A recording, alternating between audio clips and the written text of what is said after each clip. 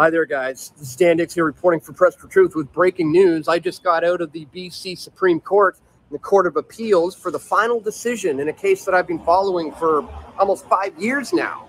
And viewers of this channel are probably already well aware of the BC father whose daughter, when she was in grade 7, was shown a video by her teachers featuring a transgender character. And she started thinking, I also want to cut my hair short. I also want to identify as a boy, just like the character in that video. The teachers entertained this. They allowed her to change her name. They allowed her to change her pronouns. They suggested she go get some counseling. And the counselor suggested she go talk to a doctor. The doctor suggested she starts transitioning. All of this happened unbeknownst to this father. So obviously he's royally upset. The courts ended up saying he's not allowed to misgender his daughter. He's not allowed to use the incorrect pronouns. He can't use her so-called dead name. A little bit of the, we'll talk about this in thorough detail at another point in time, and hopefully Dan Dix is going to come on the channel, and hopefully the guy at issue here. There was also a divorce going on in this, where the mother, from what I understand, was, playing favorites with the kid and all sorts of other dynamic. We'll play this out here. And he's not allowed to talk to the press about any of this. A so-called gag order was placed on this. Now, obviously, with this being insanely tyrannical, he didn't do any of these things, ended up spending 69 days in jail for that. And he was also facing a fine of upwards of $30,000. Unless I'm mistaken, those are the contempt fines. He was jailed for contempt for violating a court order, not to identify the doctor, not to identify his kid by name. The misgendering was sort of incidental, tangentially related, but nonetheless, in one of the court orders, the judge said misgendering your kid could be tantamount to child abuse. Well, today, ladies and gentlemen, the judge just decided that he has won his case. He won his appeal. I think it's only the appeal on the contempt conviction, not the merits of the case, to be determined. But this is enough of an overview is what we need right now. No more fines, no more jail time. That's it. That's the end of it. This is such good news. This is a huge step in the right direction for justice and sanity. And it just goes to show, when you stand up like this man did against the trans activists who are taking up the BC courts and the lawyers and the judges, we can have a victory. I'll cut it there, because the victory comes after a man was put in jail for however many days not on the original issue. It's always on contempt. If they don't get you on the initial accusations, they'll get you in the process. With half of these charges against politicians or their friends or allies, if I'm thinking Trump, they don't get you on the substance of the claims. They get you on the process. They get you for lying to FBI during an investigation. They got this guy in jail for 60 some odd days on contempt. This is going to be a theme for today's stream with Artur Pawlowski. Here's a link to Dan Dix's tweet. And by the way, that's a timely opening video, because I was just listening to Alyssa Milano. I forget what show it was in. Beverly Hills 90210? It was Beverly Hills 90210. I was listening to her interview the mother of a trans kid. I should not have listened to that before doing this interview, because I'm distracted and I'm enraged, but it fits well with the opening video. So from that to where we're going now, jailed on contempt, secret trials, gag orders, political prisoners. I have been waiting to interview Artur Pawlowski since the first video went viral, the Get Out Minister. Does everybody remember this video? Get Out. And it's become something, Artur doesn't know this, but he's going to find out right now, something of a known term in our house immediately, because Artur Pawlowski has an Eastern European Polish accent, and when he told the Alberta Health Services to get out immediately, and whenever I say that to my kids, immediately with the accent, they know it's gotten serious. I've been waiting to interview Artur since the beginning, and his story has taken many a turn. If you don't know who Artur Pawlowski is, he is the Get Out Minister. Told Alberta Health Services to get out when they tried to shut down, I think it was Easter services, but we'll get some details on that. Let me make sure. Are we not? Oh, we're not on the local stream. Son of a gun. Thank you very much. Hold on. Okay. People, I'm such an idiot. Artur, give me 2 seconds. I just have to add the local stream to this, because ich bin ein Idiot. Hold on here. Add the RTPM. That's, oops, hold on a second. This should be up there in 30 seconds, people. Sorry about that. and this. And we'll do locals. So we get this on YouTube for now. Locals, Rumble, save, and then refresh. And it should be there in a few seconds. Hold on. Let me know, everybody. It should be live right now. Okay. Are we live? I've just added it. Live now. Good. Okay. Forgot to add the RTPM. So we got Artur Pawlowski here. And we're starting from childhood, people. But Artur, you ready? I'm bringing you in 3, 2, 1. Now, before I bring us in, I want to see what's in the backdrop. You've got, I have to bring us in there. You got Solidarity on your, that's your left, correct? No, that's your right. You got Solidarity on the right. We're going to bring you in here, Artur. Okay. First of all, thank you very much for coming on. I've been waiting for this for a long time. I've got more questions than I can count. For those who may not know who you are, just give us the 30,000-foot overview, and then we're going to get into everything. Well, first of all, I want to thank you so much for what you're doing. I mean, I remember when I watched your video about what happened to me and the way you did it, the genuine, anger that I saw in you and people like you covering the story, what is going on in our beloved Canada, that gave me courage. That gave me hope that I'm not alone. And I think that's one of the most important things, to know that we have others just like us, that we're not alone, that we're not crazy. The whole world can go crazy, but at least there are some that are sane. So I grew up, as you can tell, behind the Iron Curtain, under the boots of the Soviets, in a very peculiar country, Poland. Why Poland is so important?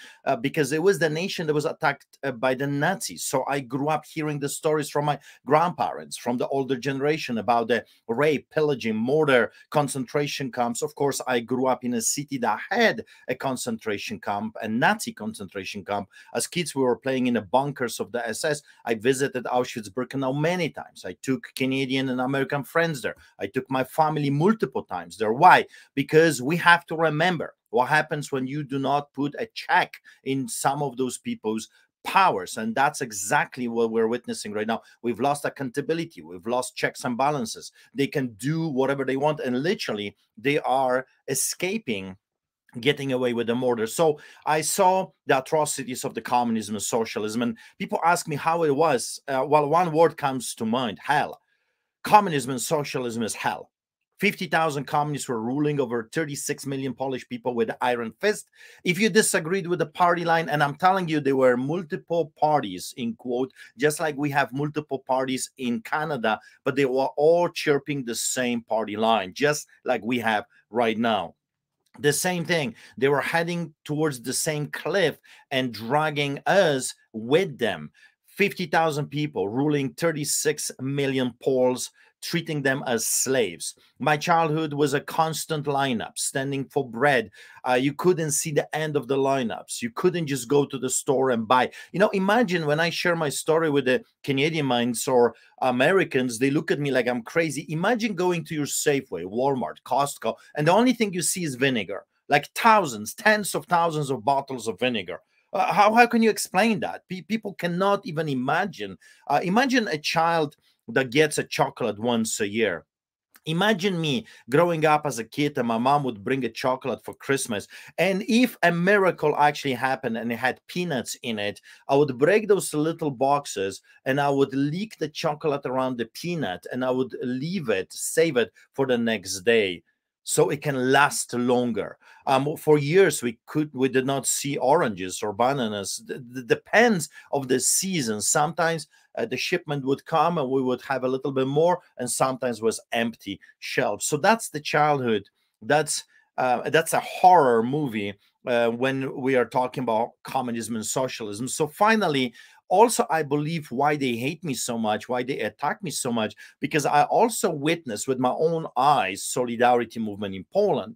And I don't know how much you're familiar with Solidarity, like Wałęsa, Polish uprising, the civil rights movement in Poland in 1980. But here is what happened. Millions of people said, finally, enough is enough. And they took it to the streets. They refused to cooperate. They refused to work, non-compliance, simply say no. and they did that by the millions, and it cracked, it destroyed the wannabe pharaohs. Yes, it took a few years. The first year we had 1 million members. The government outlawed solidarity in 81. A martial law came, just like this Trudeau, Castro, Caligula of today did to us. And then it grew to 3 million. People fought, tens of thousands were arrested. And I'm not talking about fighting with guns and swords. Everything was peacefully. The only violence was always coming from the communists and socialists. And then eventually, in 1989, Poland was liberated, Berlin Wall collapsed, Iron Curtain was broken. Poland had its first, after the invasion of the Germans in 1939, first free and democratic election. So that's what I saw with my own eyes. Horror movie, hell, and then liberty. My parents decided that it's enough, and they took us to Greece. And then from Greece, we had a meeting with the Canadian embassy. And I will never forget the meeting. The officer said, come to Canada, sell everything you have. We had businesses in Greece, and Canada is the freest country on earth. Come, and in Canada, no one will ever persecute you for your faith. And that's 340 citations later, 16 arrests. Many times I was detained, 120 court cases later. So I was a businessman. That's what I did for a living. I was a very successful businessman. I had houses, properties. I was a land developer. I was a builder. That's what I did in Greece as well with my family. And finally, something happened with my son. You've met my son, Nathaniel. He was born on my birthday, and his name means gift from God, but he was born dead. He was born with a messed up upper chest. The bowels went up, destroyed his upper chest. He was born without a lung. Heart was pushed. Doctor said he's not going to live. And I think that was the first time in my life that I started to evaluate what's really important. That's what changed my life. That's what I'm trying to say. That situation that no money could save my son, that no experts, the medical profession, they all throw a towel and they ask us to unplug him. That was my moment with God. What is really important? I'm telling you, I'm sticking now to what's important: freedom, the liberty, family, children, money, power, titles, properties. All of those things are not as important as some people think they are. You cannot buy happiness. You cannot buy freedom. So fast forward, I decided when God healed my son. Hold on 1 second. No, okay, so finish with this. I mean, your son is born, and they're going to tell you that he doesn't have long to live. Okay, sorry. Finish that. Yeah. So what happened? Through a muscle, a hole in a muscle, the bowels went up and messed up his upper chest. And the doctors said that there is nothing that they can do.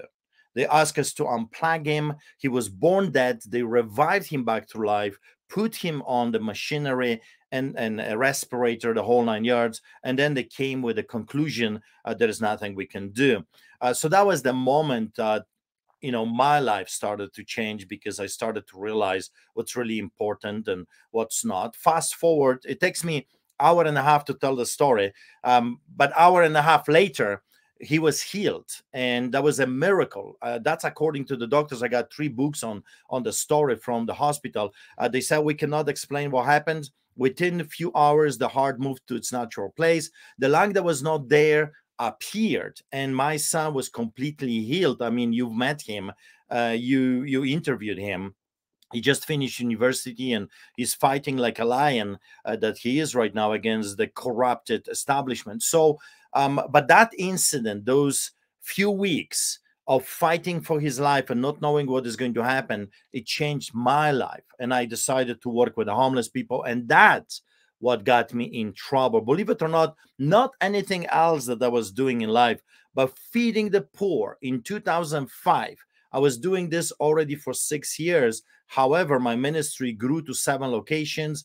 We had 250 volunteers, and we took 600 people off the streets. And it was then when we became so successful that politicians, mainstream media, the whole 9 yards, police, bylaw, came and announced that, by the way, in Canada, you're not allowed to feed the poor anymore. there are laws against that, giving free goods and services. If you pray, Mr. Pawlowski, for a homeless person, you're breaching the bylaw. You're not allowed to give free services to those people without a special permit. You're not allowed to congregate. You're not allowed to have offensive signs. I got $10,000 tickets for Jesus Loves You, Jesus is King signs, end up in court.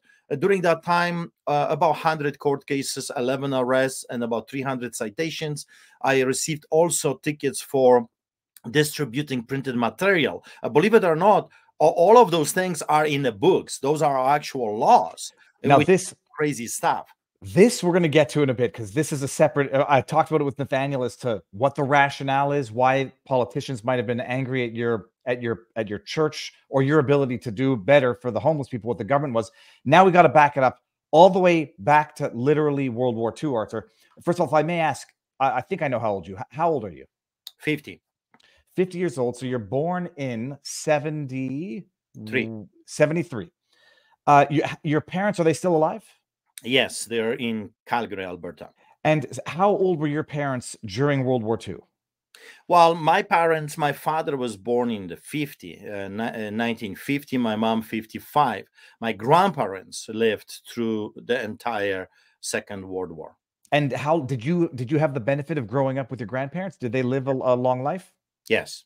You know, and this is the interesting thing. Like, everybody knows that my grandparents were, my grandfather was actually from Poland as well. But on the Jewish side, he left in 1936.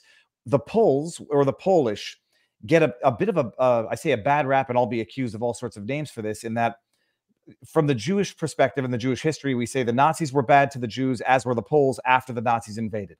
Historically, I think there's a lot of people who overlook or don't fully appreciate the treatment that the Poles got from the Nazis, which I think you need to flesh out. We all know that, Germany invaded Poland in 1939. That's sort of what started the war.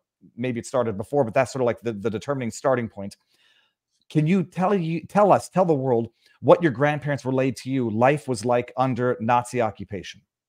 Well, it was unbelievable. I mean, when you watch the movies, it was a lot worse than that. My grandma was telling me stories where the Nazi SS were raping girls on top of her when she was hiding under the mattress, when they were going from house to house, stealing and raping. My grandparents from my father's side, the same thing. Seeing the atrocities of the Nazis is unbelievable. I mean, they were taking children, throwing them on the walls, like literally taking little babies and throwing them in front of the parents on the walls. I mean, lots of older people didn't want to even talk about what they saw because it was breaking them. My grandma was in Auschwitz. They took her 2 babies. And Dr. Mengele, the famous Mengele, did experiments on them. She never saw the babies again. Also, they were doing experiments on her with those little creatures that eat your flesh. They would lock her leg under a device, and those things were just eating her alive without, of course, any painkillers. So they lived through that. And when 1945 came, it was no better, because then we were taken over by vicious Russians. You got to remember, 11 million Polish people were murdered by the Nazis from 1939 to 45. We talk a lot about what happened to the Jewish people, of course, but 11 million Poles were slaughtered, murdered without mercy. Auschwitz-Birkenau, people do not know, but Auschwitz-Birkenau started with the Poles, not with the Jewish people. Then they enlarged the territory, if you will, and they started to bring Jewish people from all over the world. So what I'm trying to say is the first victims of the Nazi regime were the Germans. You got to remember, hundreds of thousands of Germans were murdered before Adolf Hitler invaded Poland. Totalitarian regime, dictatorships, they don't care about human lives, either their own people or neighbors. They are caring about keeping their power with the iron fist. So 250,000 disabled German people were killed in the 30s. Hundreds of thousands of babies when Adolf Hitler declared that only pure blood is allowed. So if you suspect that the guy that you impregnated you is not of pure German blood, then you gotta murder your child. So this genocide, you gotta remember, people don't know that the first chamber to kill people with gas, the first gas chamber, was not in the concentration camps. It was in the hospitals. The first murderers for the Nazi party were not the Gestapo, as crazy people, were the doctors and the nurses. People just don't know the history. But being a Pole, growing up in a country like this, I mean, history was everywhere. Wherever you turn, there was some history. So we learned about it. We knew what was going on in the late 30s and 45 until 45. And then, of course, I saw with my own eyes what happened under communism and socialism. I left the country when I was 17. So I was a young man. But I mean, for 17 years, I was subjected to this craziness and we had to live through it. I mean, that was just everyday's life. You could be arrested for anything. Police officers, they had their famous saying, give us a man and we'll find something on that man. I remember the whispers. I remember how neighbors were afraid of each other because you never know if he is a spy, or maybe they blackmailing him, or maybe they arrested his wife or his kid in order for him or her to get some insights. It was a horror movie. People do not understand that exactly what we witnessed in the past 3 years, that's how the totalitarian regime, either the Nazi or the communism, was unfolding. It starts identical way. That's why when I said to those people, Nazis, Gestapo, psychopaths, I knew what I was talking about, because that's exactly how it started. It didn't start with people being shot in the head in the middle of the streets. It doesn't start that way. It starts with, people ratting on each other. It starts with them invading your private places. It starts with them telling you what you can and cannot talk about, them telling you what's acceptable, what's not. Like this man that you started your show with, the DC, that could not call his daughter. I mean, this is insanity. That's how Nazism, that's how communism, socialism, that's how the totalitarian regime gets a foothold, and then it's over. And so the war ends. I mean, this is an amazing thing that people also sometimes don't even think about. The war ends, and it's not, people have to go back to living next to countries that were not just oppressors, were their murderers. But now you're under communist regime, so you go from fascism to communism, from the fire to the boiling pot, or whatever the expression is. Are your grandparents broken as humans going forward? Do you notice this? Do they bring you up, and do they tell you about this? Do they warn you about this? Or are you living under communism? You're still not even at liberty to discuss what just happened to the prior generation. No, it was fascinating because when I was a kid, we were always indoctrinated. That's why I see indoctrination in this country left and right, because we were subjected to indoctrination every day. I remember when they were teaching us the Germans are bad, awful, but the Russians are the saviors of the world. And I remember when the teachers were forcing us to say Diedushka Stalin, which means Grandpa Stalin. We were told that he is the savior, that Stalin is the best man ever lived, and you are to worship him, that you are to worship communism and socialism. But the Germans were always the bad ones. So there was no problem to always vilify the Nazis, to vilify the Germans, as long as you were not talking about the Soviets. And of course, we know that more people were murdered by the Soviets than by the Germans. We were talking about 60 million in comparison to 40 or so. So my grandparents freely were talking about what the Nazis did. However, privately, they were telling us what the Soviets did in 1945. So when the whole world was celebrating liberation of the whole world from the Nazi regime, we were subdued, taken hostage, enslaved by the Soviets. And if you were caught with a pamphlet that was not approved by the Soviet, by the Communist Party, you could be tortured, and torture was a normal thing. Of course, political dissidents would end up not just in jail, but in mental institution, like they did it to me.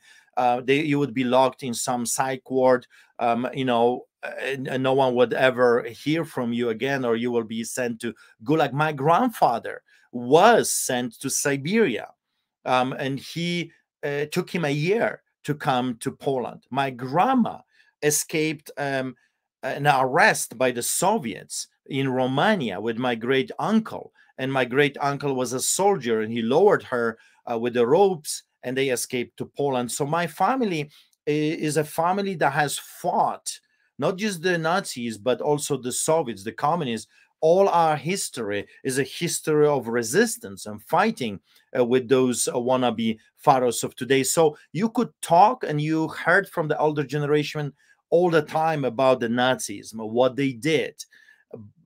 But privately, when they knew no one is watching or listening, they would tell you what the Soviets did and what the Soviets were still doing. And of course, as a kid, I could see things. I could see the fear. If you were listening, I remember the neighbors were listening to European radio, and it was hush hush. No one could know, because if you were caught just listening to a European radio, it doesn't matter what the European radio was saying. If you were caught just listening to that, 5 years, and then of course torture and inhumane treatment. So that's what I see right now unfolding in front of our very eyes. And the grandparents were very vocal, and they were broken people. They loved us. They did the best for us, but you could tell that the violence that they received sometimes was coming out.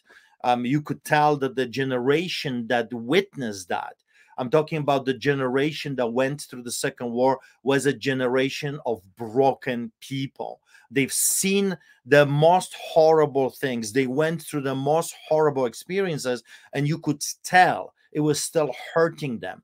They've lost loved ones. My wife's grandparents wiped out by the Germans, just boom, like that. The grandma had to grow up by herself. And after the Second War, I'm telling you, it was not just hell on earth, but the necessities of life were not there.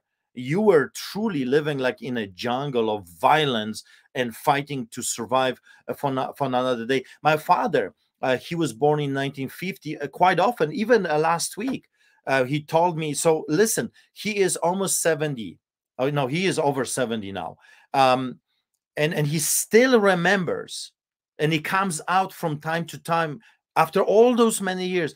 He said, as a kid, we didn't have chocolates, we didn't have any sweets. Our sweet was a bread, a just piece of bread, water on top, and a little bit of sugar. That was their treat.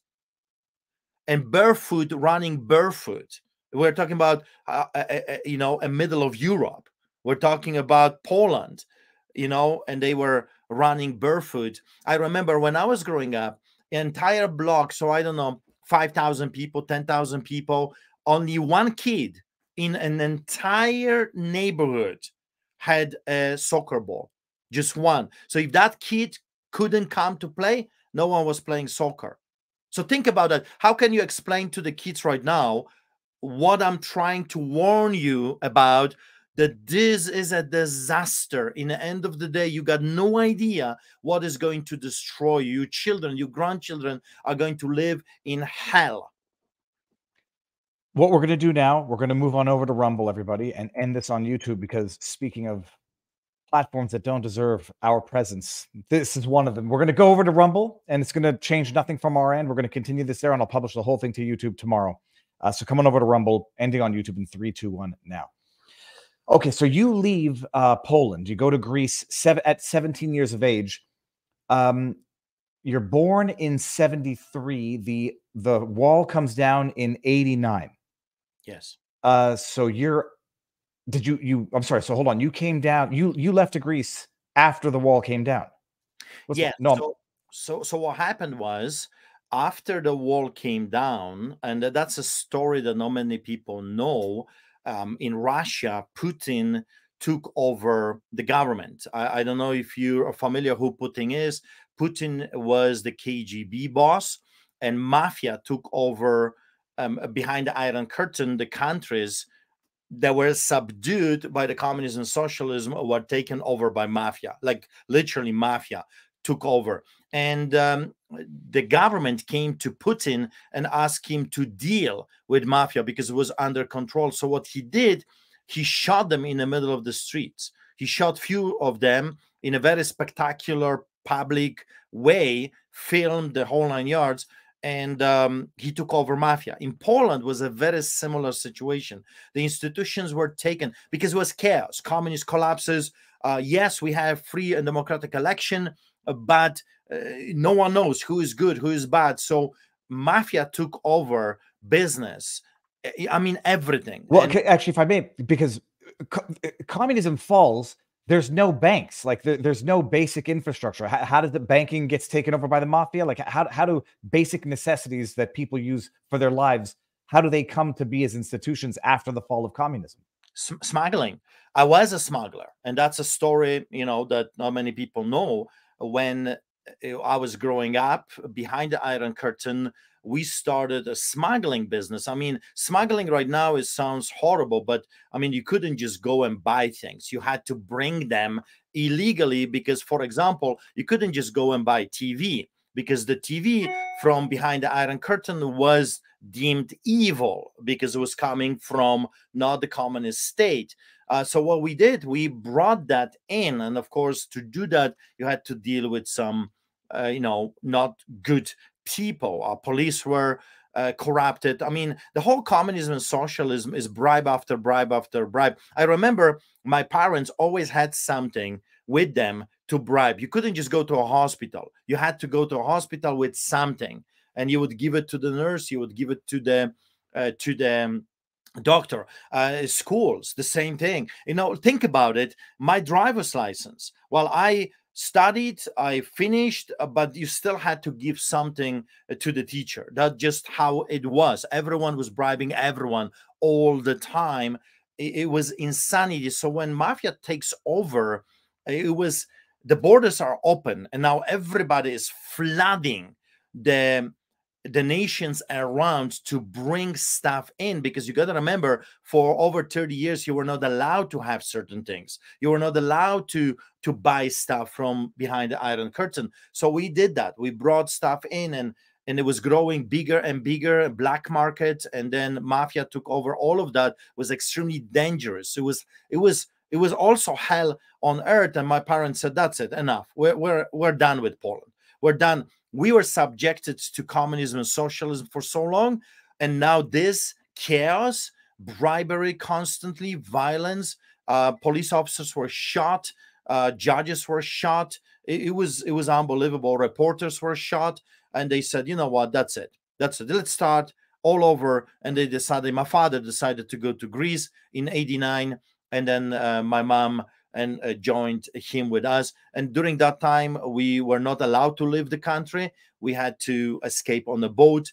We stayed in Greece for 5 years. In 1995, we finally arrived in Canada, Calgary, Alberta. So there is a lot of drama in those countries after the collapse of the Iron Curtain, the Berlin Wall, because there was nothing, and suddenly everyone wanted to have what other people had. So imagine the borders now are open, and you go to Czechoslovakia, or you go to, you know, other place, and you see how other people are living, and you say, like, I want that, but you were not allowed to bring it. You had to get it, bribe the guards, and then that's how the business started. And it took, believe it or not, about 10 years finally for the government to crack on mafia, to bring some order out of this chaos. Putin is an interesting story because he just became the mafia. He took over the prostitution, he took over oil, he took over everything. I mean, the guy has become mafia. That's why he became the richest man on earth during that time, because he took over the bosses and he subdued the ones that he didn't shoot, because he, as a KGB he had already the army, in quote, under him, right? He had the people, he had the muscle. And when communist collapses, I mean, that was just the normal thing from a political realm, from the government to a private, and that's exactly what he did. Don't kid yourself. There were no free elections in Russia with Putin. I remember the stories where in a village you have 1,000 people and 2,000 people showed up to vote. Even the dead are voting for Putin. That's how popular this guy is. So there was, in Russia, there was never a free and democratic election. It's all rigged, just like it is rigged here in Canada. And now, of course, we know that it was rigged also in the United States. Well, I was going to say that I'm not sure where there's the only question is where they look to be more free and democratic. Before we're going to get into coming to Canada, but just the question I have to ask because I need to know: you go to Greece with nothing. I mean, I presume with nothing, that cash in your pocket, no bank account. What is it like showing up in a foreign land, and how do you get started, starting from scratch in a new country? Hard, extremely hard. We did not speak Greek. I remember my father. You know, I have a younger brother. My brother is 5 years younger than me. So I'm 17, he's 12. And we are in Greece. We just escaped craziness in my country. We want to start all over. And now what? While my father, I will never forget the conversation. He takes me for a talk and he says, son, we don't have money because we escaped with pretty much nothing. Everything that we had, or put it this way, everything that my parents accumulated during their lifetime went to tickets, to buy tickets on a boat. Me, my brother, my younger brother, and my mom. So 3 tickets cost us their entire life savings, right? Because the government would not let us get out of the country. So we had to do it on a boat, and the tickets were so crazy expensive. So I end up in Greece with $3 American. That's it, nothing more. $3 American. Believe it or not, to this day, I have one of those $3 American. One I spent on gambling, just a video game. You know, I was young and stupid. So I put $1 on some kind of a game that I never saw, and it was so awesome. And the next dollar I spent on kalamaki, which is a meat on a stick and a piece of bread. And then the third one, I said, with this one, I'll start all over again. So my father says, son, you have a choice. Either you go to school, you go back to school here in Greece, or your brother goes to school, or you go to work and your brother goes to school. And if you want to go to school, then he has to go to work. I mean, there was no option. Obviously, a 12-year-old kid couldn't go to work. I was 17. So the next thing I got was a shovel, and I started to work for a stacker crew. And the first words I learned, here is a crazy story. So I'm working with those people. I have no idea what they're saying. They're yelling and screaming at me. I have no idea how to work construction. I was studying law. I was in school. And then I was a businessman. I didn't know how the construction works. So they are yelling and screaming at me, trying to show me what to do. And I'm doing my best. And in the end, I am asking them with international language, money, if they will pay me, right? Money. And they were saying some words. And I remembered 2 of them. And I wrote them down so my father can translate this for me. And the first word was avril, which means tomorrow.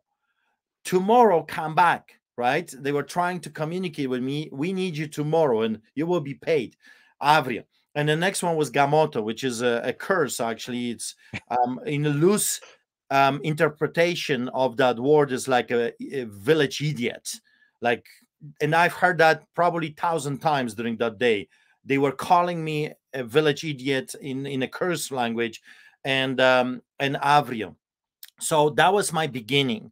And I remember I did very quickly what I thought is going to benefit me. I started to learn the language as soon as I could. And I started to hang around with young people. And you know how the kids are, right? You learn so much from your peers. And so that's what I did. Within 6 months, I was able to speak quite good Greek already, that I could communicate and understand. So I decided, fine, if I'm stuck on construction, let me start a business. If I have to work in in this manner, at least let me be my own boss. And so I started to learn the trade. And then later on, I opened my own company. And then I became a builder, and life was really good. My El Dorado, believe it or not, was in Greece. We were making so much money. I was building houses for the richest people on earth, billionaires, famous singers, politicians, chief of police, ministers in the cabinet, you name it. So I hang around with the political people all the time. And I was very good at what I was doing. I was building their little palaces, vacation homes. I hired sometimes over 100 employees, and life was good. However, Europe, Greece was also very corrupted. So I had police officers coming to my home for envelopes full of cash. We were building houses in national parks, and the permits and all those different things. If you wanted a permit, you had to bribe the politician, you had to bribe the police. That's how the business was done. And we were business people, so we kind of went into that system, and we were sick of it. Remember, we escaped corruption in Poland to find sanity in another country, and insanity found us in Greece. And after a few years of doing this, finally, as a family, we said, you know what, we just want to live a normal life. We want to do a business without the police coming constantly for bribes. We just want to be normal people doing normal business without all this craziness. We had bank accounts. We were highly respected. We were living in a villa by the sea. We were sailing. Our life was good. I mean, I was making lots of money. My father had his own company. My mom was an esthetician. She had her own private business. My brother was going to a school in Athens. Life was good if it comes to finances. However, all this craziness around running a business and dealing with Albanian illegal immigrants, it was just enough. So finally, we as a family, we decided, okay, we don't want to live like this. We want to live in a country where you go to work, you get what you deserve, and you don't have to be subjected to illegal activities, bribery, coercion, and those different things. So believe it or not, we emigrated to Canada for freedom, full stop, not for money. We did not come to Canada for bread. We had El Dorado. We were making tons of money in Greece. And just to give you in a perspective, I had so much cash, I could build a palace for cash. Paid for, like no mortgage, nothing, at the age of 20. So we were really, really well off, but we were sick of corruption. We just didn't want to live like this. My wife was working for a private museum for a minister of culture. So we were very well connected, parties, like a high lifestyle, swimming pools and all those different things. But we were not truly free. And we wanted freedom. And I don't know, it's a bizarre thing that we always wanted to just be free. That's it. My family wanted to be free from all of this craziness. So when we had the meeting in the Canadian embassy, because my father had offers to go to South Africa, millions of dollars. Like we would be even richer than we were in Greece. But South Africa, we heard the rumors what they do with the white people there. So we didn't want to go. We had offers to go to Australia, United States, but we chose Canada for a specific reason.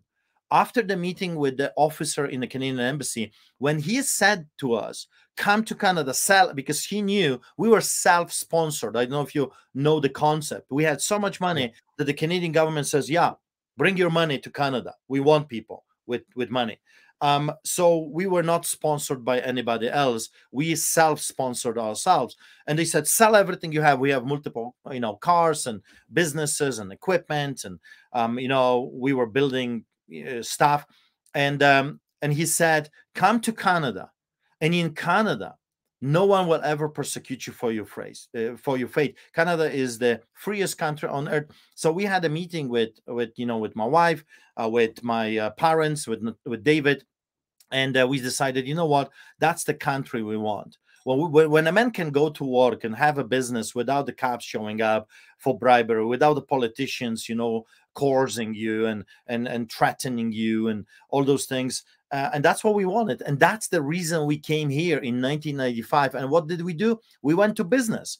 I became a very successful businessman. I had 7 houses, properties, 400 oil painting sport cars. I tasted in Canada the riches.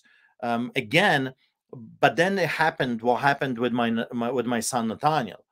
And that was the defining moment in my life when I decided I don't want to live for myself anymore. I want to do something. I want to help people. I want to save people. God blessed me with all those different things. Now I can give it back. All what I didn't know, that few years later, I'll go through hell back and forth, and they will steal everything from me. I've lost my houses. I've lost my sport cars. I've lost my properties, fighting this craziness for 10 years. From 2005 to 2015, I was fighting the government attorney general from Alberta, attorney general from Canada.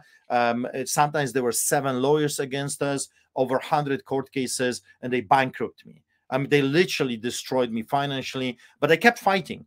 You know, they picked a guy that is, like my wife says, a donkey, stubborn like a donkey.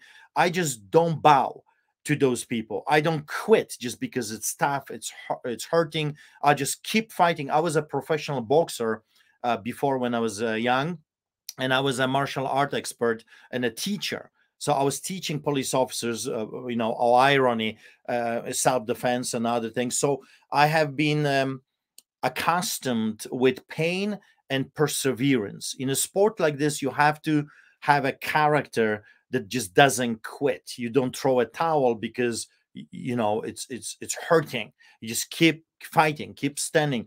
2015, finally, I win. I win every single fight with those people.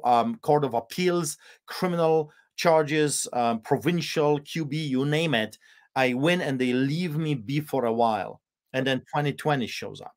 Okay, now, before we get into that, because people need to understand this, some people have only discovered you as a result of the Get Out video, but you'd been fighting government corruption for a little while, even in Canada. Had you been religious growing up, or did you touch God, see God at that moment with Nathaniel, where you decided to become a pastor?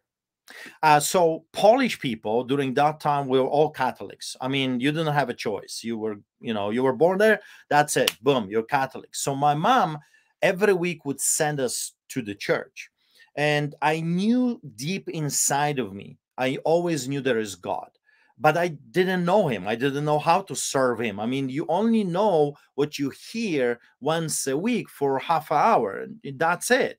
So I was part of that, and then I wanted to serve God. I always wanted to do good things. So I even enlisted into a monastery to become a priest during that time.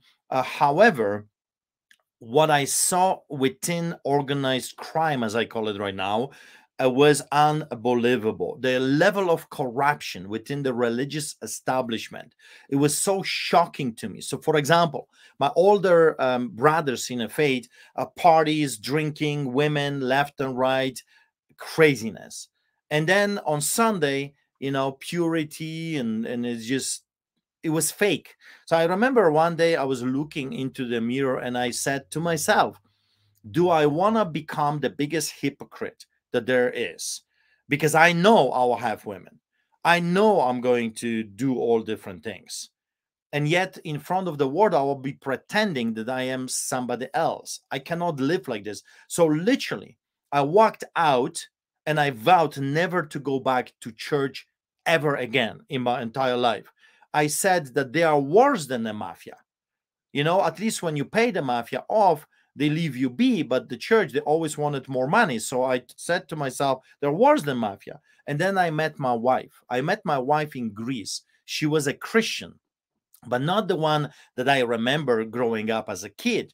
She was a believer in the Bible. She actually read the Bible and she believed in what it says. And she was telling me about this God of love, that he accepts you the way you are, and he wants to change your life, and he hates corruption. When I heard that, he hates corruption. So those people that claim to be his servants were actually working against him because he hates corruption. As Catholics, we were really never reading the Bible. we were really never encouraged to read the Bible. So I started to read one. And my wife, you know, women, I'm telling you, they're the most powerful. They are the most powerful people on earth, women. It's like not the prime minister or the president, women. Your wife is the most powerful. And the love that I had for her, and she asked me to take her to church, and I did, and I just didn't want to have anything to do with them. I remember I was reading some criminal books while the guy was talking, the priest, or you know, the pastor was, you know, blah blah blah blah blah. I didn't want to listen. And one day finally I said, okay, this is kind of getting crazy. I'll sit with you and I'll listen what this guy has to say. And I'm telling you what happened to me. I can't explain, except that God touched me. I'm listening to this guy. He was a Greek pastor, and he was telling people how much God loves you, and he loves you with unconditional love. And I started to cry. And why is this important? Because I was a teacher, a martial art and boxer, and you don't cry. You never show emotions in public, because that shows weakness. And I always said that this world is like an ocean with sharks. When they smell blood, they will finish you off. And yet I'm here sitting in public crying. I could not understand what was happening to me. And I think that for the first time in my life, I understood that God loves me just because I am. He created me, and I am, and he loves me. And that was such a powerful revelation. Fast forward, I became a Christian. And of course, we emigrated to Canada. We went to church. I started to work with the church. I started to pay for different things. My business was doing really, really well. So I bought stuff, and I organized dinners for the homeless people. I started working with the homeless people in 1999. It was my first homeless man that I took off the streets. I rented him apartment, fed the guy, bought him tickets to Europe because he has never seen his grandson. And that's how the journey started. Me doing a little bit part-time, just a part-time. I was a businessman. I used to own a magazine. My office was in Bankers Hall, the most prestigious place in the city of Calgary. I had development company. I had a building company. I had other businesses on the side. We were doing really, really well.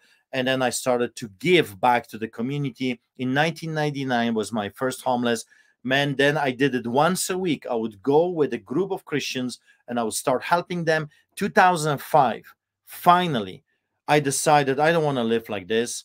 I don't want to be a businessman anymore. I walked from my office, and I have never went back. And I became a full-time pastor in 2005. I'm doing this for 18 years full-time.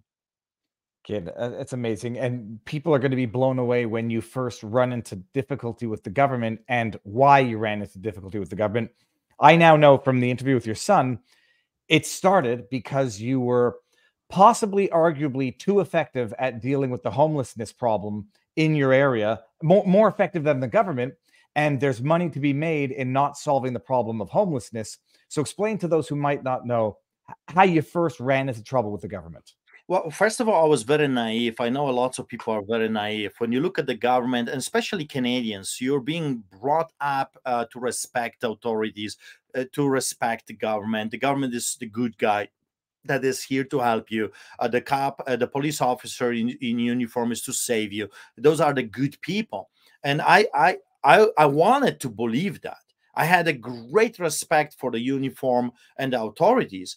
And then in 2003, when I started to organize bigger events, and we had 7 locations, 250 volunteers, 2004, and then in 2005, we were so successful. At that time, I didn't know that homelessness is a multi-billion-dollar business. Because you got to remember, I had money at that time. I walked away from business.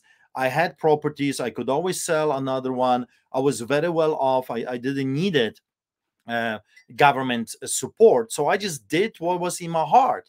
I was a good organizer, and I started to take those people off the streets. Within 3 months, in 2005, we took 600 people off the streets, and the police shows up. And I'm thinking, like, I don't understand. I should get a medal for what I'm doing, not a ticket. Then I started to ask questions. And it was those questions that got me in trouble. So I had my TV show, I had my radio show at that time. Of course, since then I was kicked out from every platform, and it was very successful, very popular. My show was a reality TV show, Evangelism in Action. It was the most popular show on television at that time. I think I was one of the first that actually took the camera to the streets and showed the lifestyle of drugs, alcohol, prostitution, homelessness, tent cities, etc. That was 2004, 2005. Anyway, going back to the story, I started to ask a simple question. The government was saying we are designating $2.3 billion to fight homelessness. And I simply asked the question, where does it go? Money? That's it. That's what I did. And I did it on television and I did it on the radio. And I kept asking, where is the money? I remember I was interviewed at that time by Rutherford. He was the most famous radio host in the country at that time. And he was so upset with me for asking those questions. I said, listen, it's a simple question. You're putting hundreds of millions of dollars into the problem. I work with the homeless people. I don't see any effects of this money. Where is the money going? Because I feed them, I clothe them, I look for jobs for them, I take them off the streets. I had halfway housing at that time, but I don't see anything that you're doing that actually is effective.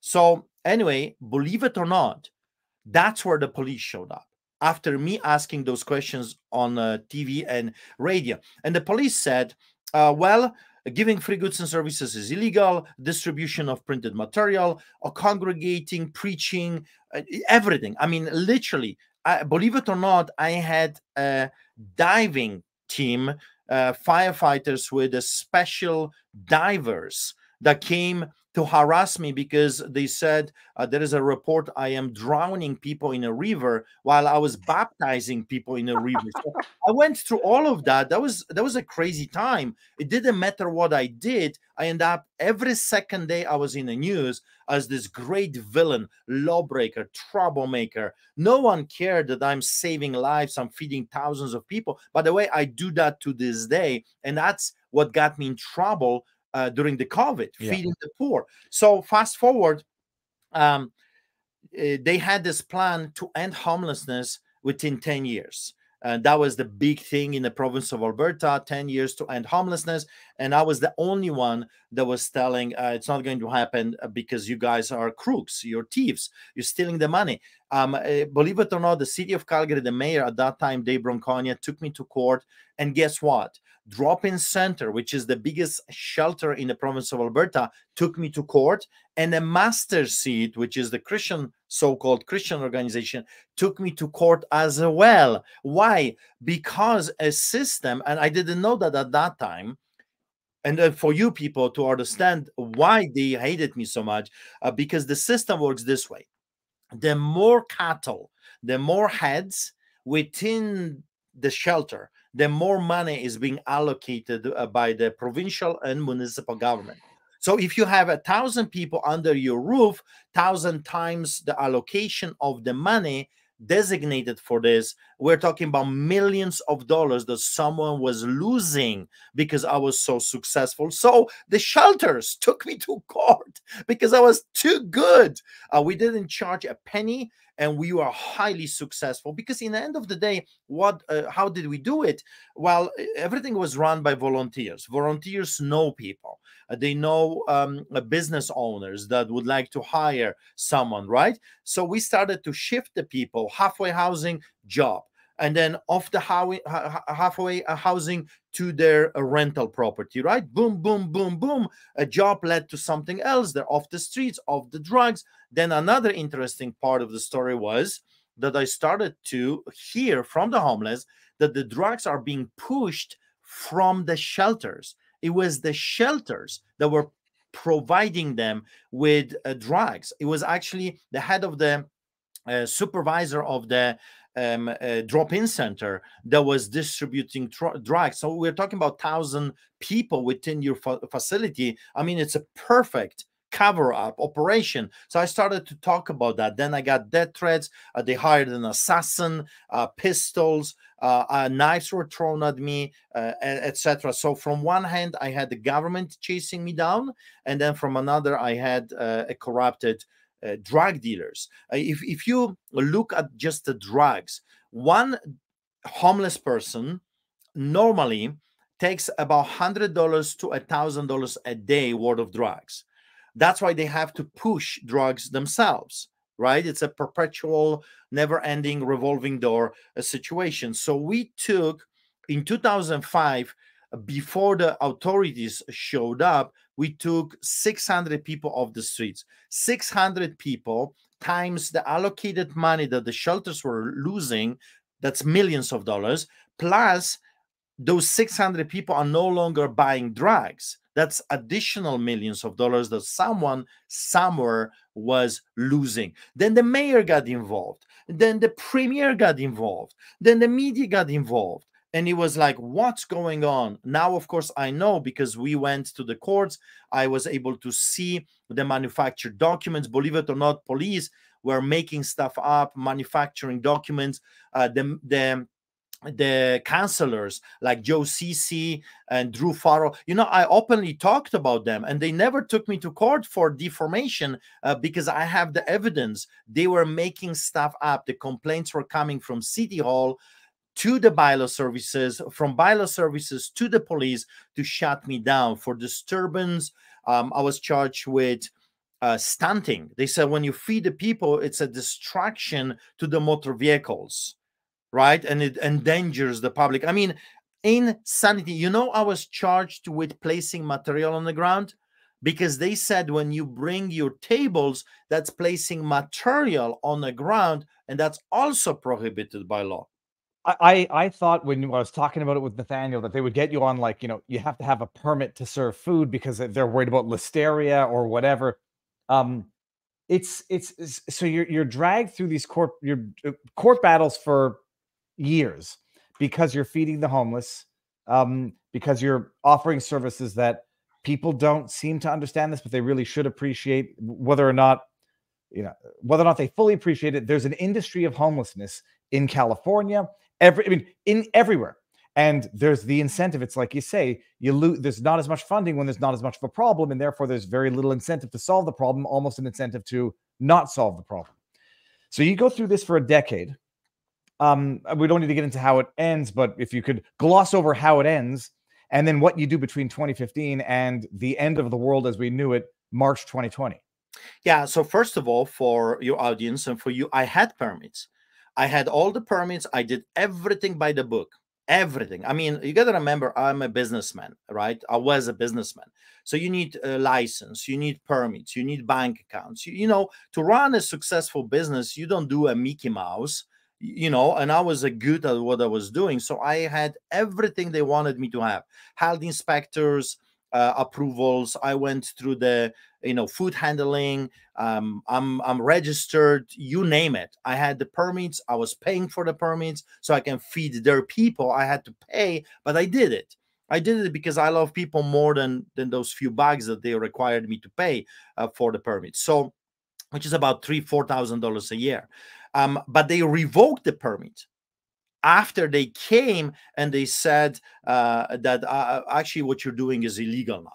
So they took my permit away illegally, manufacturing the stuff that was illegal according to them. So I fought.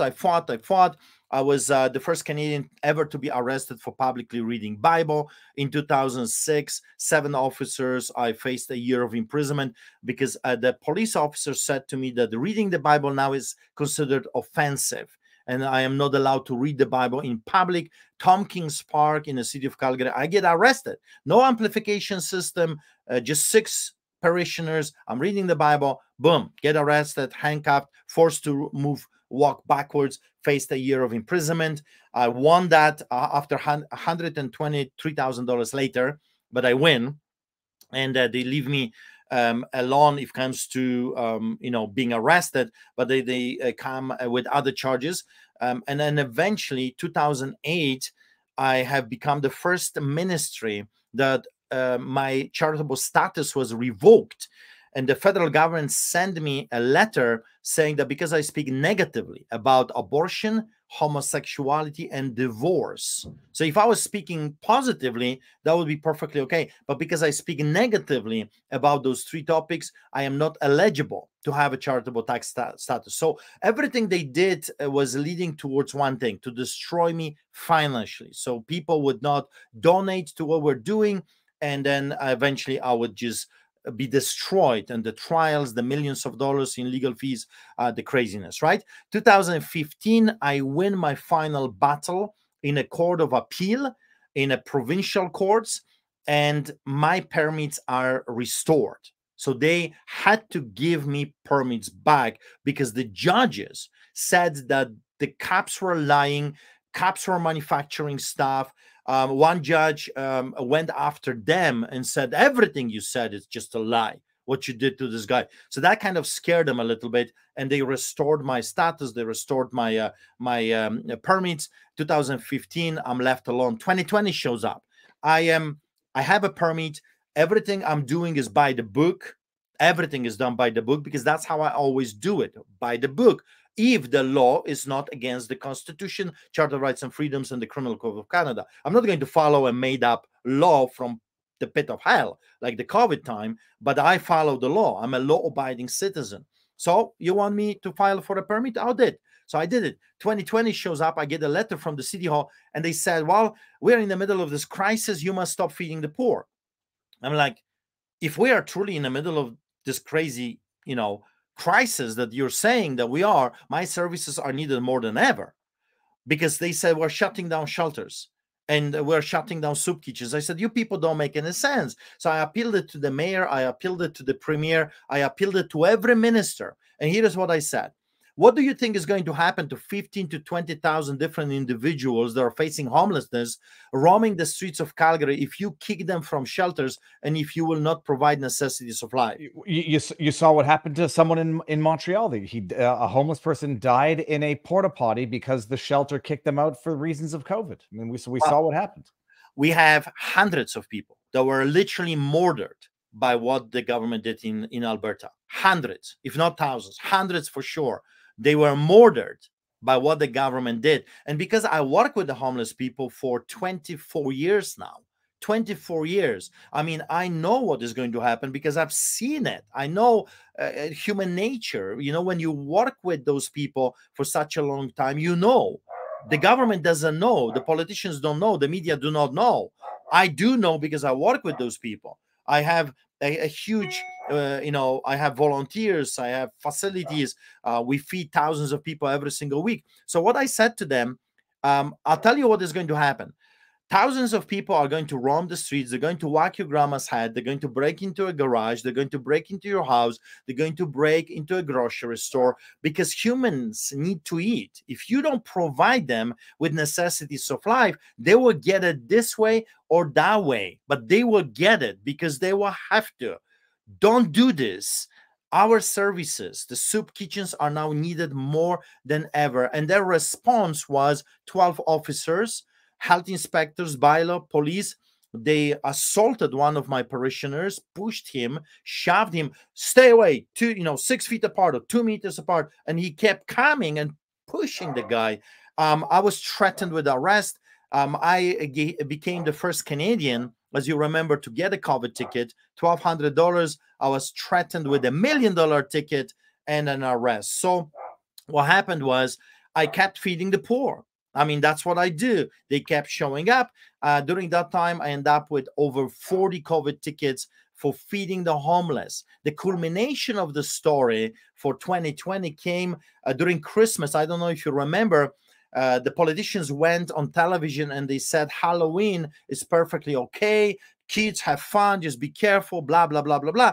And then just a few weeks later, the same politicians went on television, provincial, municipal, federal, and here is what they said. I don't know if you remember. We must cancel Christmas. We're canceling Christmas. The chief of police goes on television and says, I'm going to send patrols constables, and if they will see extra cars in front of your house, we're going to break in and we're going to arrest everyone. A brother cannot come for a coffee. No family dinners, no Christmas dinners, no celebrations, nothing, zero. You can take the entire church to Costco.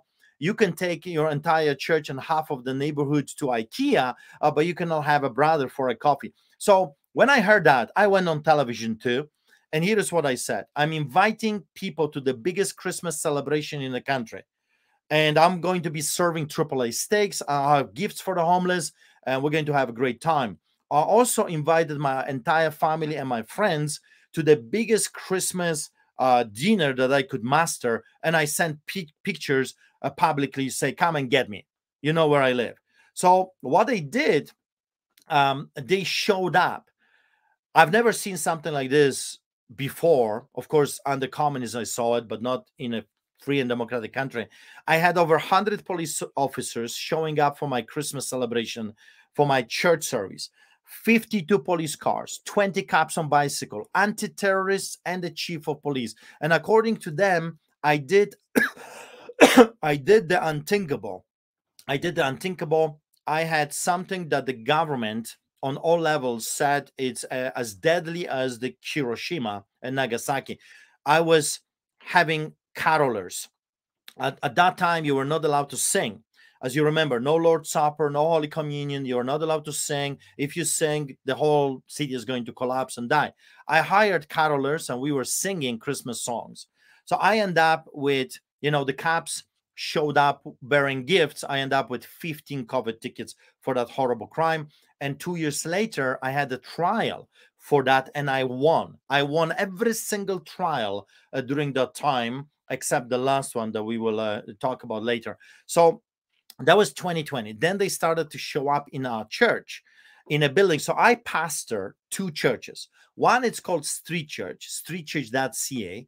It's a church for the poor. I mean, everyone is welcome. We don't ask, are you poor, are you rich? It doesn't matter. If you're standing in the lineups to receive food, barbecues, no problem. Everyone is welcome. No one is asking you questions, what is your political stance or your homosexuality or, sexual preference. It doesn't matter. If you're standing in the lineup, that means you need our services, and we'll feed you, we'll counsel you, we'll pray with you, whatever you need, we're going to do it. And we have testimonies and we have worship. People are singing, and it's like kind of amazing picnic, if you will. That's on the streets. 3 times a week we feed the homeless people, but 3 times a week we also meet in a building, like a regular church building, and I pastor that. I teach theology and history, because I realized that Canadians are not being taught history. So they need to know that this is simply a repetition of history, that those villains have done this before. So that's what I do. And believe it or not, first of all, 2021, they blocked our driveway to the church, preventing parishioners from coming. But parishioners, I have amazing people. They're lions. They're not afraid of the hyenas. So they just packed in a different place and they walked to the church. It took me an hour to fend off those hyenas. Then they showed up with telescopic cameras, and they were taking pictures of our women and children. Those are the tactics of the Gestapo and the Soviets when I was growing up. If they couldn't get a man, they would intimidate our men with, hey, we know where your wife works. You know what can happen to your 13-year-old daughter? Well, I'll tell you what can happen to her, right? So those were the tactics of the old, and those tactics were implemented now. And then for the 2020, every week I had from 5 to 20 officers at every street church service, and I would end up with the ticket or harassment or intimidation. So for people to understand the Get Out video, I have been under pressure, harassed, intimidated, and ticketed and vilified everywhere in the mainstream propaganda media every week. Every week I was being attacked by those villains. And then April of 2021 comes. This is the holiest time of the year for the Christians and the Jews. It's a Passover celebration. It's a big deal for us. And then I turn to my left. And I'm like, I'm shocked. It took me a second to realize what is happening. And I went to the pulpit, I grabbed the telephone, and I started to film. Why? Because those people were lying about me so many times. I don't trust a police officer. I don't trust bylaw. I don't trust health inspector. I don't trust politicians. They are liars. They're manipulators, and they have no problem to manufacture stuff, to make stuff up just to bring you down. I've seen officers testifying under oath, bogus stuff, like ridiculous things, making stuff up. And if it was not for our cameras, if it was not that I was having a proof, witnesses, I would be in prison by those people. So I start to record, and I told them, get out. It took me over 30 times to tell those people Here, out. we're gonna refresh everybody's memory right now. It still makes me angry to listen to. Although I remember saying at the time, Artur, they're going to come back with a warrant, and sure as sugar they did. Please get out. Get out of this property immediately. Get out. Get out of this property immediately. Out. I don't want to hear anything. Out of this property immediately. I don't want to hear a word. Out. Out. Out of this property immediately until you come back with a warrant. Out. Out. Out. Out. Out. Out of this property. Immediately out. Immediately go out and don't come back. I don't want to talk to you. Not a word. Out of this property. Immediately out. I don't care what you have to say. Out. Out. Out of this property, you Nazis. Out. Out. Gestapo is not allowed here. Immediately, Gestapo is not allowed. Out. Do you understand English? Get out of this property. Just look at that. Look at this. Just sitting there, armed guards, armed police, just staring at you. So go, and don't come back without the warrant. Out, Nazi. Out. Out. You understand? Nazis are not welcome here. Out. And don't come back without the warrant. Do not come back without the warrant. You understand that? You're not welcome here. Nazis are not welcome here. Gestapo is not welcome here. Do not come back, you Nazi psychopaths. Unbelievable, sick, evil people. Intimidating people in a church during the Passover. You Gestapo, Nazi, communists, fascists. Don't you dare coming back here. Can you imagine those psychopaths? Passover, the holiest Christian festival in a year, and they're coming to intimidate Christians during the holiest festival? Unbelievable. What is wrong with those sick psychopaths? It's beyond me. Oh yeah, Artur, I remember watching it at the time, and I've been a little behind the curve sometimes, but still more ahead than others. And I remember thinking, hey, you might have overreacted. And now I look back on it, and there was nothing else to say. I mean, so do you remember now? What were they trying to do there? Were they trying to serve you with papers, or were they there just to issue more fines, or just look around? They just wanted to talk. No, first of all, remember, I have been subjected to this craziness already for over a year. So here is a guy that has been hunted down for over a year. So those were not friendly people. They were not just here to have a conversation. They were hunting me down. I already received multiple tickets from those people. I think at that time, maybe 25 tickets those people issued. They just wanted to come to intimidate, because I've told them, if you want to inspect the facility, you're welcome to do it. I have nothing to hide, but not during the Passover celebration, not during the church service. If I may stop you there, were there people? Was there a congregation going on? Were there people in the church at that time? Congregants, I mean? There were some. I mean, it was not yet, it didn't start it. So I was not already preaching at the pulpit. It was just the beginning. People were gathering. and they wanted to just stay there for the entire service to observe what if we're keeping, you know, the distance, and if they are the muzzled people there. And, you know, I was told that I have to preach with a mask on, and our worshipers were commanded to worship with a mask on. I mean, no, no, you crazy people. I just know too much about viruses. And I know that the pathogen you're talking about, it's 1,000 times smaller than the bacteria. And your Pampers is not going to stop from this to come in and go out. You're not going to fool me by your fake science. You're just making this stuff up to try to subdue the people. And I'm not going to allow you to do that here under my watch. So they did come back. You were right. I was actually hoping, you know, because when people watch me and they say, well, you're so aggressive and the words and this and that. Actually, the truth is, I'm a very peaceful man. I avoid trouble. If I don't have to, I will walk away from the trouble.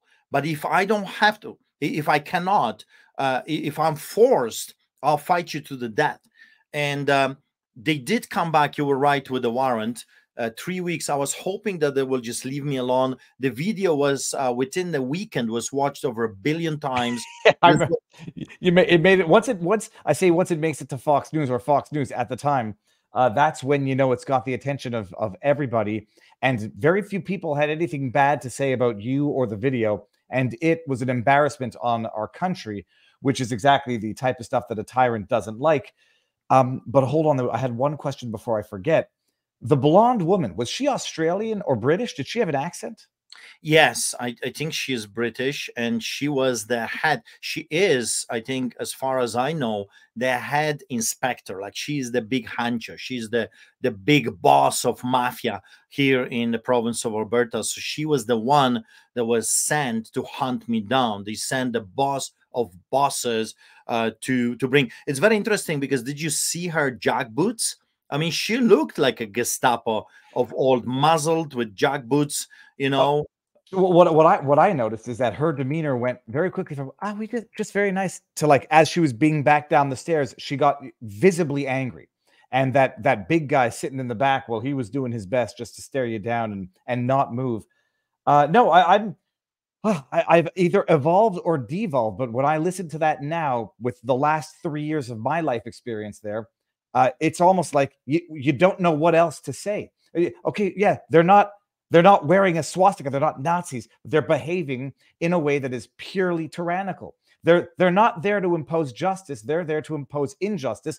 What is anyone supposed to do short of getting violent? I mean, that's as violent as one can get with words, if words can be violent. What else is be polite? Please come back later. Oh, and then she just keeps trying to ask you a question instead of just leaving. And then it's like open the door. Well, I asked you one question. Now let's talk. And it's just watching it in retrospect. Yeah, it's the world needed someone to say it. Bottom line. And there's more to that. You got to remember what they did was illegal. So what they were doing, they were breaking a Criminal Code of Canada, Section 176, 1, 2, and 3. You're not allowed under our law.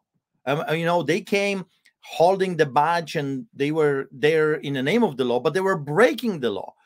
Under our Criminal Code of Canada, you're not allowed to intimidate, harass, or interfere or stop a person that is officiating or is about to officiate, is on his way to officiate, or is doing it, or is coming from officiating a religious thing, service. So they were clearly, willfully breaking the law.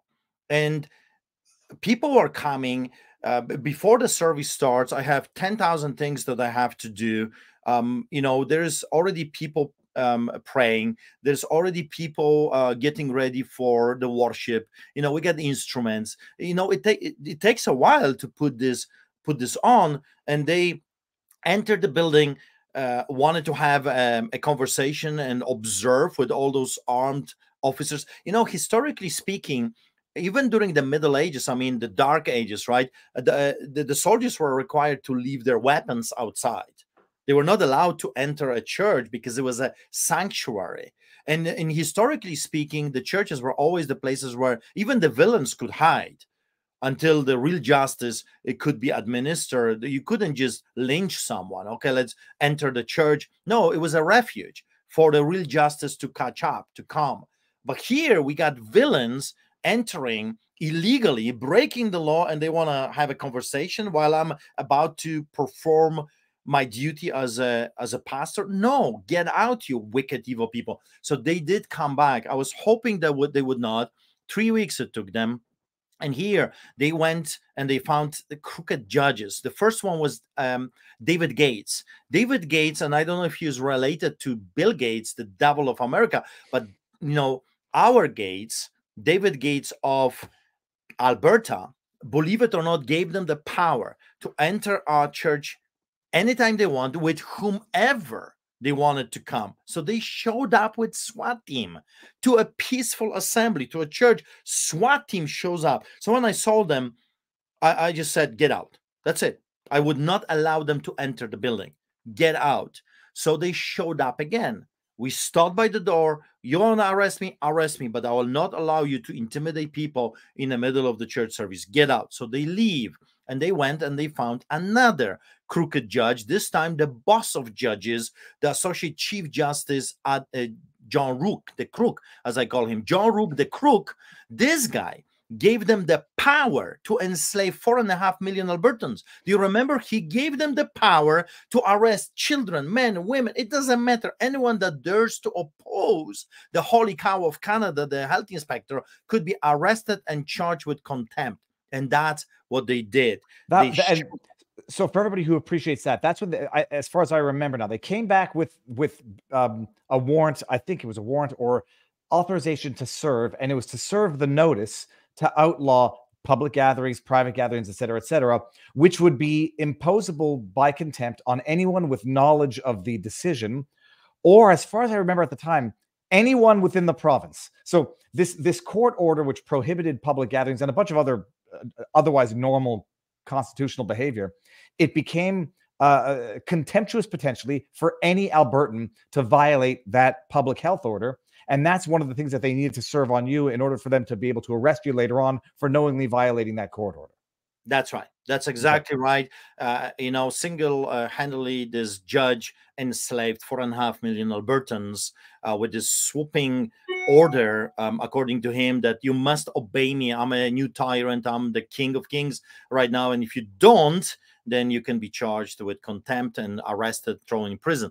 So the anti-terrorists showed up again with those documents. I was never served with that.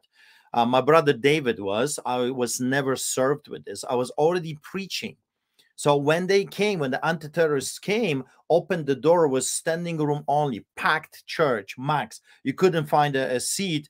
And they opened the door and they realized, okay, this is going to be a bloody thing. There's too many of the people. There's hundreds of people packed. How are we going to drag this guy from the pulpit while he's already preaching? And I remember when they opened the door and they wanted to move in, someone yells from the back, Gestapo is here. So I knew I'm coming down. I knew this is going to be crazy. And but they didn't. I think they realized, okay, this is going to turn really ugly. If we're going to try to drag this guy while he is preaching, it could go, you know, in a bad way for them. So they waited for the people to go home. And I went to a car. A friend of mine, David Hughes, was driving, and my brother David was with me in the car, and we got stopped by the anti-terrorists, by the SWAT team in the middle of the highway. This is it right here. That's right. So you got, I actually, now I didn't fully appreciate this. You got pulled over on your way back from your church.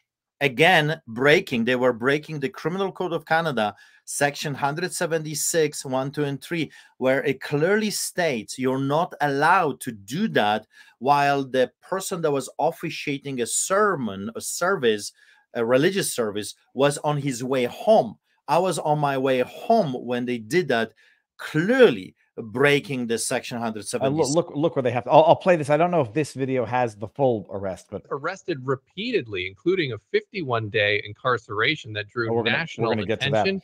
He was even arrested on a tarmac, and one time for simply planning to attend a public rally. Well, there's an update after all of those hardships. The Court of Appeal of Alberta has handed Pastor Artur Pawlowski and his legal team what they're calling a big victory. Yeah, it was a short-lived victory. We're going to get to that in a second. So they put the first time, and I remember seeing the video of your arrest, and people were saying like, well, you know, just go with them. And I forget where I saw you say it. You're like, no, I'm going to make a spectacle of this and not go quietly, because you go quietly, nobody knows that you've gone. You make a spectacle in the most necessary and useful possible ways, and the spectacle gets picked up, amplified, and becomes a source of shame for the regime. They haul you off the street. It's a busy street. Like they could have, I guess, followed you home. Sorry, yeah. What were you going to say? Yeah, no. So you've got a valid point. Why? I mean, there's all kinds of ways to arrest an individual, and you got to remember, I was arrested multiple times. So they can call a lawyer and say, well, there is a warrant for your clients, and can you arrange your client to go to the police station, right? I mean, what would I do? Voluntary surrender. And you'd go and you'd get your charges. They'd release you unless they don't. And that's the way it happens civilly, to avoid accidents, conflict, escalation. There's a reason for it. That's right. But here is the thing. They were doing this as a symbol. They were doing this as a spectacle. That's why in the middle of the highway, this was like a takedown of El Chapo, Al Capone of Canada, right? And they needed this to be that way, to send a message. They were sending a message. They were doing a spectacle. They were doing that. I didn't ask to be arrested in the middle of a busy highway by anti-terrorists. Are you kidding me? No, but then I decided, fine, if they want to make an example out of me, because that's clearly what they were trying to do, I will make an example out of them. And instead of going along with their plans, I said, you want to play a Nazi?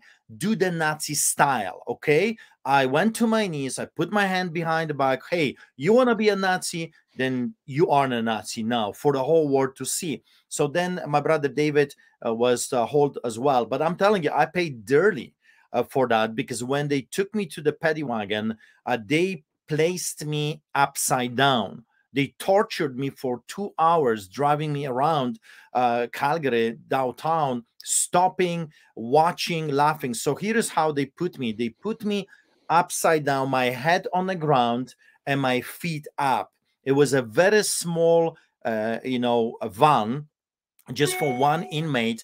And it was so small that my feet would not fit, inside that space. So the police officers, the two of them, they were talking to each other and said, okay, well, I'll just charge him with assault. We're going to just say that he kicked us. Okay, so we can add more charges. And then I realized those people are mafia. Those are criminals. They are real criminals. They are cooking stuff up, and they're going to try to hurt me even more. So I helped them to put my feet inside. But because it was such a small place, my feet were up and my head was on the ground. That's how I traveled for over 2 hours. And they would stop sometimes, and the cops would come out and look at the mirror and at the window, and they were laughing and talking, and then off we went again. So I spent with my brother David 3 days and 2 nights on concrete, which is also illegal. When you're being processed, you are to be processed within 24 hours and either charged with an offense and released, or put in a remand on, to have a bed and a room. But they didn't that. They did not do that. 3 days, 2 nights we spent on concrete in the most filthiest cells you can possibly imagine. And of course, all of that was done to us in the name of health. No, right? COVID. COVID, and it was the most filthy.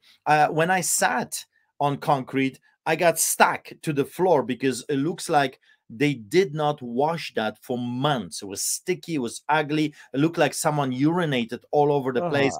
It was unbelievable. I'm sure someone did, but just back it up a little bit. So they put you into the paddy wagon. Your hands are cuffed behind your back, correct? The entire time? That's right. And the idea is that, people are free to believe or not believe, or think you're exaggerating, what we call in French bon deux, like, if you're whatever. But the idea that they have you behind your back, so they're trying to put you in the paddy wagon, your feet are sticking out, and you're not putting them in, and they're saying, well, if he kicks us, charge him with assault.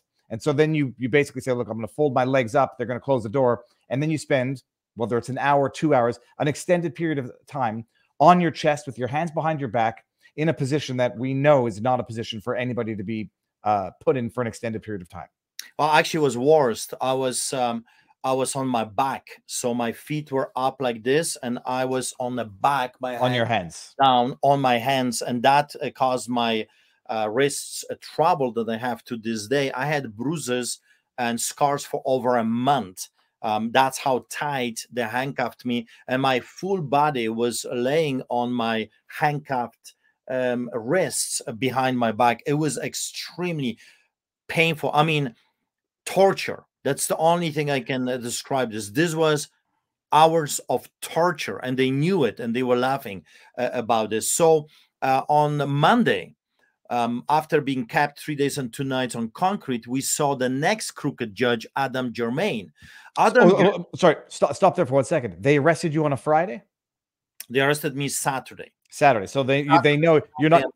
Yeah, that's it. So you're not seeing a judge anyhow until at least the next open business day, Monday. They like the Friday arrests. You get sometimes Saturday and Sunday in there instead of just Saturday. Next judge you see on a Monday after 2 nights in a cell with nothing, no sheet. I mean, what's nothing, just concrete, extremely painful. And my brother has a back problem as well. It was very painful. Then we got shackled, the Penguin March. I don't know if you're familiar with this, shackled feet like criminals. And they had Tamara Leach in shackles when they bring her in front of the judge, and the judge says, "Why is she in shackles?" Like what? Well, this judge didn't say that. This judge didn't care, because I'll tell you what he said. He said he started his proceedings, which was a shocker to me. He said, "I received a phone call from John Rook." Again, remember, John Rook is the one that enslaved 4.5 million Albertans with that swooping order that anyone that opposes him will be found in contempt. That's the same guy that is the Associate Chief Justice, which is the boss of Adam Germain. So now Adam Germain tells us on the record that his boss just called him and says, "Well, would you take care of this case?" And he says, "I agreed." Oh, yeah. So now I turned to my brother David and I said, "That's it. He's a political activist. This is not the judge." And let me stop you there. It's not the, will you handle this case and stick this guy in jail for an extended period of time? That's not how the corruption works. It's wink, wink, nudge, nudge. Would you handle this case? I don't need to tell you what to do. And now this guy's in charge, got the call from what you say, from the coordinator, the chief of justice. I'm trying to look up what his position is. But he gets calls, says, "Can you handle this?" He knows damn well what to do. What happens to you after 2 nights and 3 days? Yeah, because you got to add the dots together. Adam Germain works for John Rook. John Rook did that order that now we are being arrested for, and he calls this guy Adam Germain, says, "Hey, can you take care of this?" Right? It was my order that they violated, that they broke my order. So I want you, as my a good friend, to take care of it. So here is what happened. Adam Germain starts to talk about CNN, CBC. He says, "We're in the middle of pandemic. We people are dying, and the virus, and we have to protect." And I look at this like he is acting in a capacity not of a judge to look what happened, the merits of the case. No, he's looking at the narrative from the politicians and the mainstream propaganda. And I said to David, he's not the judge. That's it. We already lost. This trial didn't even start. We already lost. So that's where I decided to go to the States when I was released on bail, to share my story to Americans. Why? Because I said to Americans, look what is happening behind the Iron Curtain now in China, and it's coming your way unless you rise up and come to the rescue. This is SOS. Canada has been taken down. We've lost accountability, checks and balances. And I was right, because you remember when I arrived back from my tour in the United States. Your second glorious extravagant arrest on the tarmac. Let me bring something up before you go further here. Artur, I want to read this. This is from Alberta Health Services. I won't read the whole thing, although it's not that long. Edmund, this is back in the day. What's the date on this? Because I think it's outdated now. There is no date.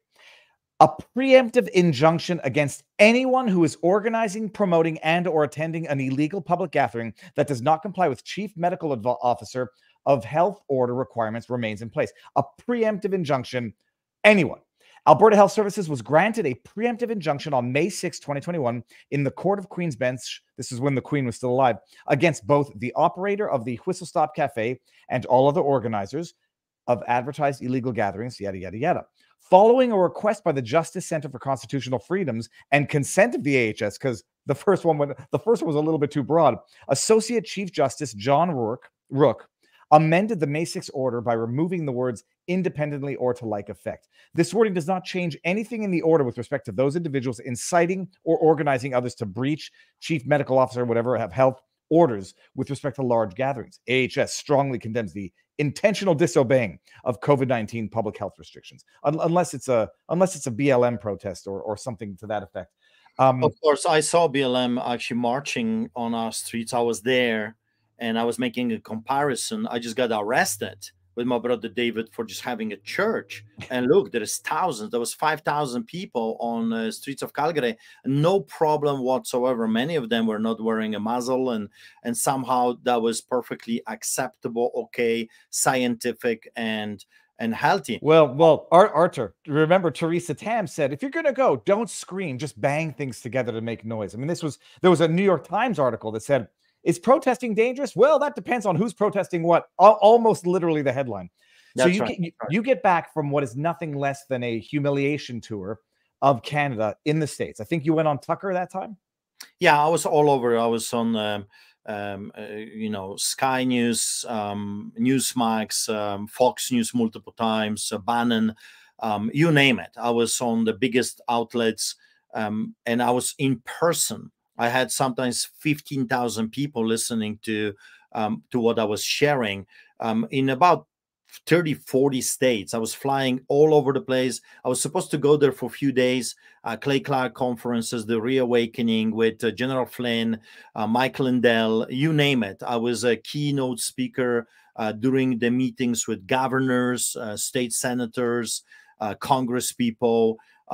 So I was all over, invited to churches, town halls, meeting with Tea Party, Republicans, dinners. I've met Trump family. So I was doing my best to share my story with anyone that would be willing to listen. And then I called my lawyers when the time finally for me to come back was if there are any warrants. She called the Crown Prosecutor's Office. No warrants for my arrest, no problems. When I was in the air, the warrant was activated. I arrived. Our plane was actually taken from a normal place where we were supposed to arrive to like multiple other tarmacs, and then we were taken to the customs, and the police officers were hiding inside the customs building. It was so pathetic. And when I stepped out, I was immediately arrested, taken to the customs. I was charged with criminally charged with inciting people to come to an illegal gathering, participating in illegal gathering, officiating an illegal gathering, not wearing a muzzle. I was criminally charged for baptizing my daughter in a river, in a public park as well. You name it, I was charged with. Also, customs looked at me when I was there and they said, we will search everything. So I think they were hoping that I was smuggling something, that they were hoping that they have something illegal so they can pin that on me, or they can, make stuff up. Another thing is they broke into my computer illegally. They broke it, they searched everything, they looked for whatever they were looking for. And they would not, I was arrested. So I was taken to the police station, to the Spy Hills, to the processing unit. I was released on bail again, and they would not give me my property for, I think, for a week. All my electronics, all my computer that was broken by the customs or whoever was doing that, all of that was not given to me for days after I arrived. They arrested you. I think it was for breach of your bail, right? It was for contempt, as far as I recall. But Arthur, you have to refresh my memory on the timeline. People might have forgotten about your bail conditions, and I think that's what you got arrested for, which was violating your bail conditions. But I might be wrong. But this was from the order. a requirement that during the period of his probation, when publicly speaking against AHS Alberta Health Services health orders and health recommendations, that while you're exercising your free speech, Artur, that you say the following things, qualified speech provisions. This is what you have to say, Artur. I am also aware that the views I am expressing to you on this occasion may not be views held by the majority of medical experts in Alberta. While I may disagree with them, I am obliged to inform you that the majority of medical experts favor social distancing, mask wearing, and avoiding large crowds to reduce the spread of COVID-19. Most medical experts also support participation in a vaccination program unless for a valid religious or medical reason you cannot be vaccinated. Vaccinations have been shown statistically to save lives and to reduce the severity of COVID-19 symptoms. People may have forgotten the compelled speech aspect of your bail terms. Were you arrested for breaching your bail terms? Was that the arrest for contempt? No.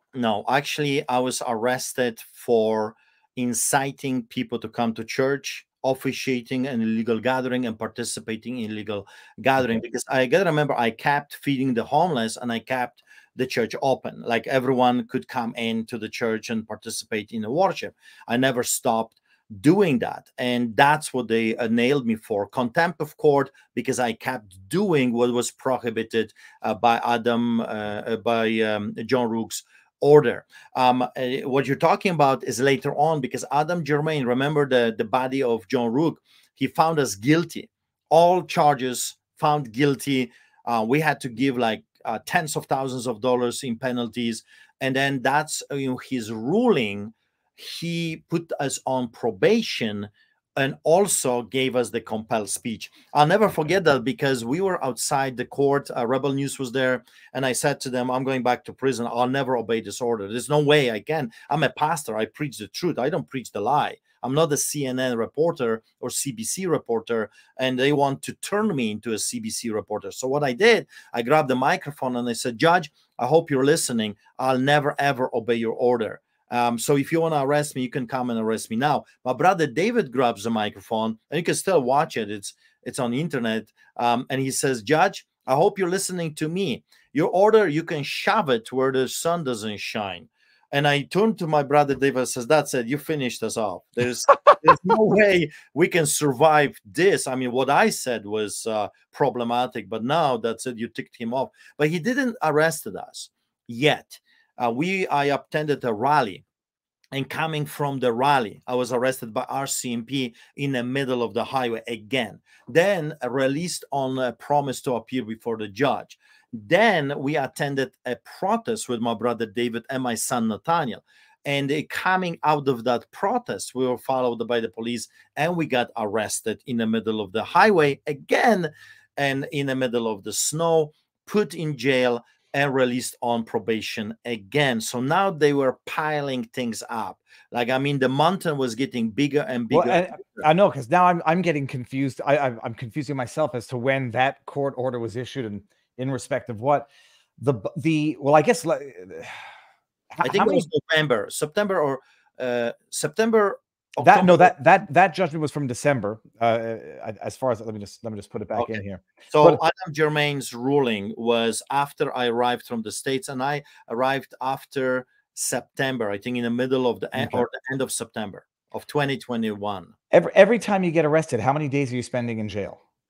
Depends. My latest was 50 days, but usually it's a day, 2, 3.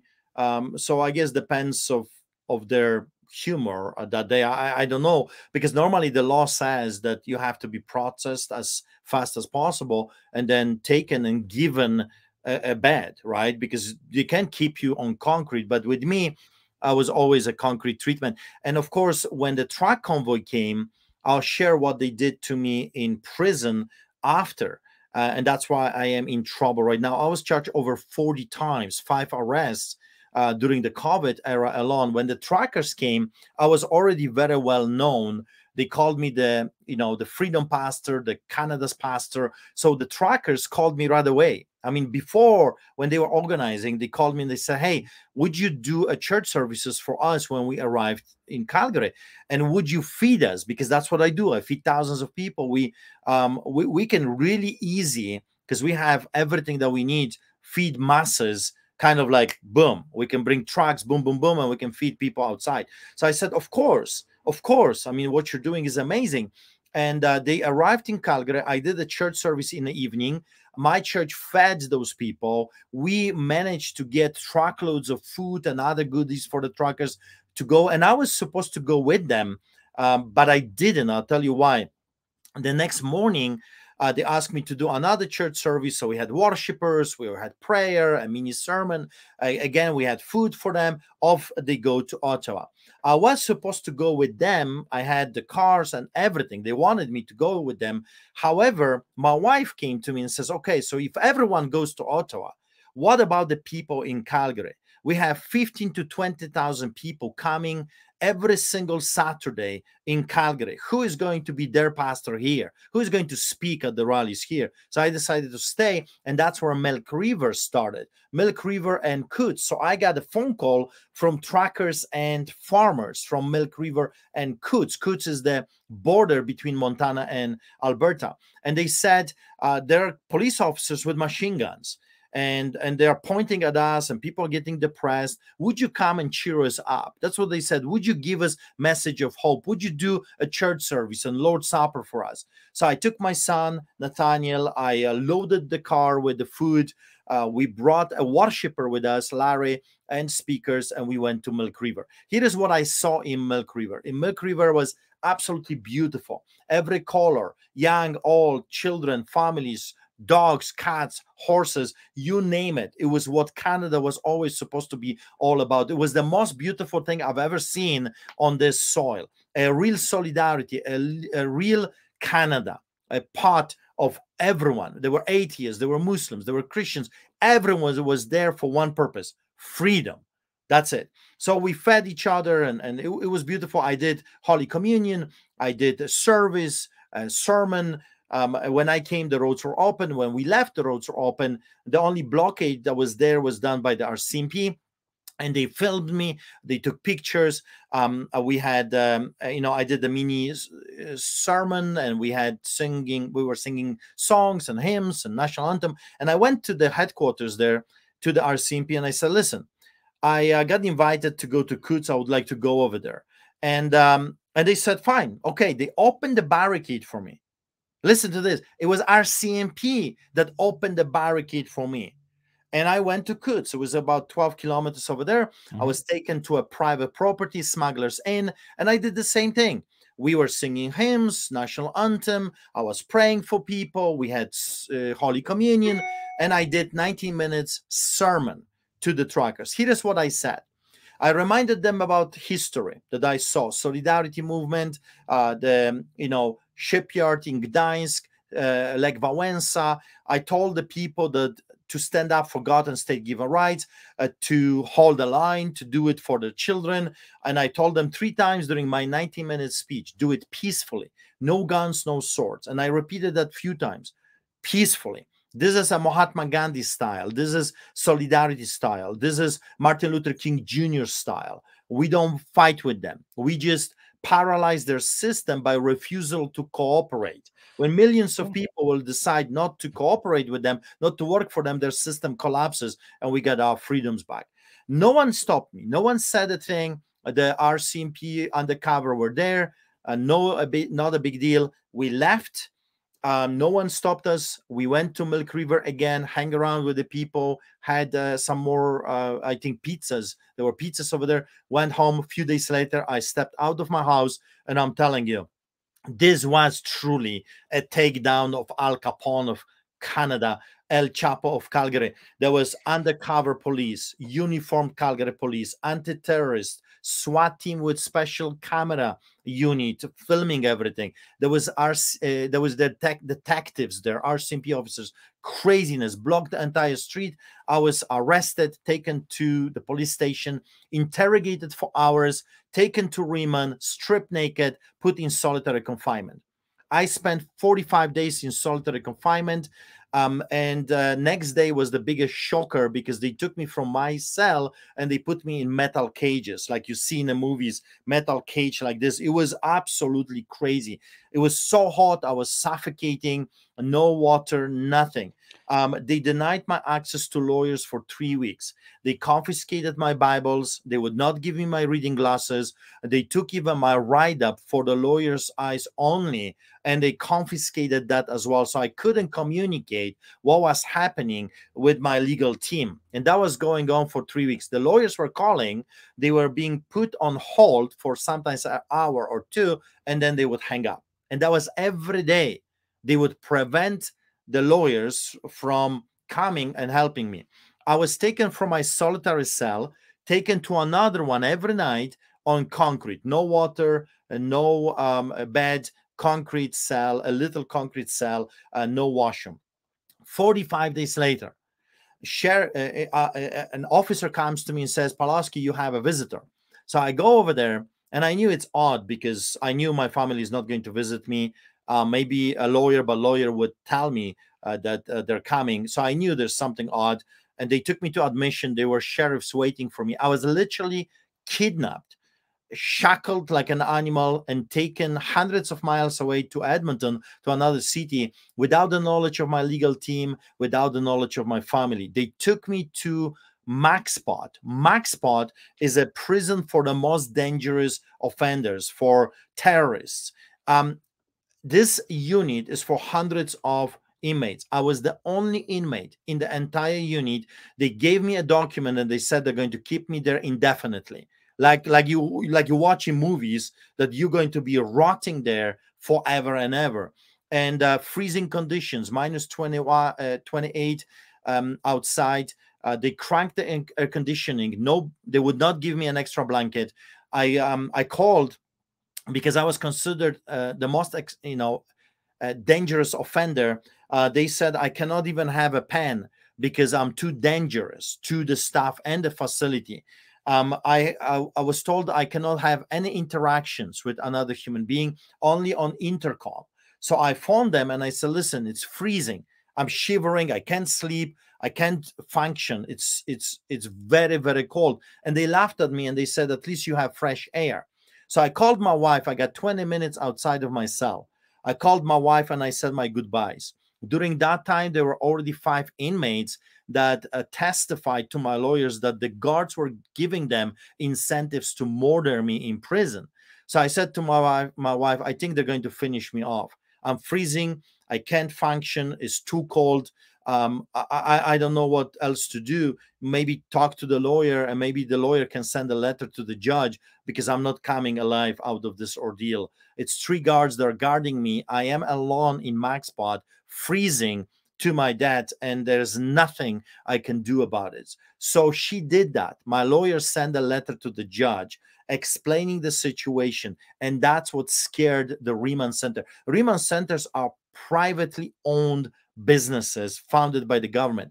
So the next day, judge hears about what is happening to me, and believe it or not, it was fascinating, because it scared them so much that they came to my cell and they took me and they placed me in another unit, psych ward, without the evaluation of the doctors, without the knowledge of Alberta Health Services, completely illegal. How do I know that? Because a doctor comes to me on the second day and says, Mr. Pawlowski, what are you doing here? I said, well, guards came, took me here, and I'm here. Like, I mean, I don't have much say in what is happening to me right now. It says, you're not allowed to be here. What they're doing is illegal. That you cannot just put a sane person with insane people without the evaluation, without even our knowledge. We don't know what is going on. This is illegal. So I spent a week there, and then eventually I was let off on bail, put on house arrest. I'm still talking to you 16 months later on house arrest. I'm still on house arrest. So then eventually we saw the trial judge. And here is a fascinating part of the story. The Crown prosecutor accused me of causing Canadian economy over $400 million worth of damages for my 90-minute speech. He compared my speech. I'm the first Canadian ever in the history that my words, my sermon was on trial. No witnesses called. the entire 2 days trial was word by word what I said, and the interpretation. The lawyers and the Crown were interpreting what I meant by what I said, certain words. He said that my words, he compared my sermon, 19-minute sermon, when 3 times I said peacefully, to Rwanda genocide. And it's on the record. Ezra was there tweeting, reporting. It was insanity. He compared my peaceful sermon to a hurting Canadians to a Rwanda genocide. And he said Artur Pawlowski was inciting murder on other people, like a man that wants to murder people. And guess what? The judge agreed with this pathological liar, Stephen Johnston. Stephen Johnston is the Crown prosecutor that was personally assigned from a special prosecutors unit for this case. More to the story, the judge was handpicked by government. He's a judge from a completely different area. He was brought to look into this trial by the government from a completely different place. And the judge said that, yes, I'm a criminal. Everyone that took part of the Freedom truck convoy is a criminal as well. I'm the first Canadian ever to be found guilty on inciting mischief. And I am the first Canadian ever to be charged and now found guilty on interfering with the crucial infrastructure under the Defense Act, which is like eco-terrorism and the breach of release orders. So my sentencing was supposed to happen yesterday, but they pushed it again to September 18th. Artur, people are going to listen to everything you just said, and some people are going to have a great deal of difficulty believing it. And now, whether or not, like, it's set aside details that some people might say exaggeration or hyperbole or whatever. You were in jail. They detained you for 45, give or take, days. Here is a document that states I am the most dangerous person. That was given to me. And later on here, it states that they can keep me in this hell indefinitely. And they do not, you're denied bail, I presume, or you're not released because of prior violations of prior court orders. Do they explain this? Does your lawyer file like a writ for habeas corpus to show me Artur Pawlowski's body so I can know that he's alive and well? So what happened was during my first bail hearing, the Crown prosecutor, Stephen Johnston, said I am extremely dangerous. I am a multiple offender. I have this huge amount of other charges that they piled up on me, criminal charges. And again, remember, all of my charges are not related to any criminal activity. All of them is either I fed the poor and I was told not to, or I kept the church open, or I would not wear a muzzle. I have a medical exemption. And I never wear a muzzle, including prison. And they were forcing me, and they were trying every possible coercion that they had. I'm not wearing that stupid thing. If you're afraid, put triple on, if that's what makes you feel better. Some people were doing that, Artur. Yeah, I know, and that's fine. If you want to be that stupid, that's up to you, but you're not going to make me stupid. I'm not going to fall for this. I'm not nobody's dog. You know, you try to put a muzzle on my dog and he will bite you. But I guess if you put the muzzle on people, they will love you for it. So it's a bizarre thing that we have witnessed. But because of the criminal charges piling up, when I was arrested, they activated multiple other charges. So I think I was 20 or 30 other charges that were activated while I was already in custody. And criminal charges. Again, I was charged for baptizing my daughter when she was 12 in 2021. How dare you, in a river, in a public park, right? Yeah. So criminal charges, inciting people to come to church, officiating in illegal gathering, participating in illegal gathering, participating in a protest, participating in a rally. So all of those things they activated. And then when the judge heard all of that, Crown prosecutor Stephen Johnston presented this like, this guy is extremely dangerous and he doesn't follow orders. He has contempt. He has criminal charges. Yeah. He was charged here and there. He was told not to attend a rally, but he did it anyway. He was told not to go to protest, but he went there with his brother. Like, this guy is super dangerous. You must keep him because he's not going to follow your orders, Your Honor. And she looked at me and says, yeah, Pretty much, he's a criminal, and she kept Artur, you are ideologically dangerous. I mean, I guess in that world, it makes sense. I want to bring this article up. This is CBC reporting on it. Calgary preacher guilty of mischief for urging truckers to continue Coutts border protest. Artur Pawlowski was on trial for violating Critical Infrastructure Act and breaching bail conditions. And I want to get to the part where it says solidarity. Maybe it's not in here. You have to explain to people. We touched on it right at the beginning, and I wanted to come back to this, and we're coming back to it now. The reference to solidarity. And in that speech, that's the incitement to mischief, the incitement to violate the Critical Infrastructures Act, because you invoked the solidarity movement, which is attributed to having ended or caused the fall of communism in Poland. Can you flesh that out for those who might not be familiar with what the solidarity movement was? Yeah, I think that's the biggest shocker out of this whole story, because solidarity movement was a peaceful, like I said before, Martin Luther King Jr. civil rights movement, Mahatma Gandhi was peaceful. When millions of Polish people finally said in 1980, enough is enough, and in solidarity with each other, that's where the word comes from, in solidarity with the hurting, in solidarity with the ones that were subdued by this great tyranny, communism and socialism, went together and organized a strike. It was a general strike.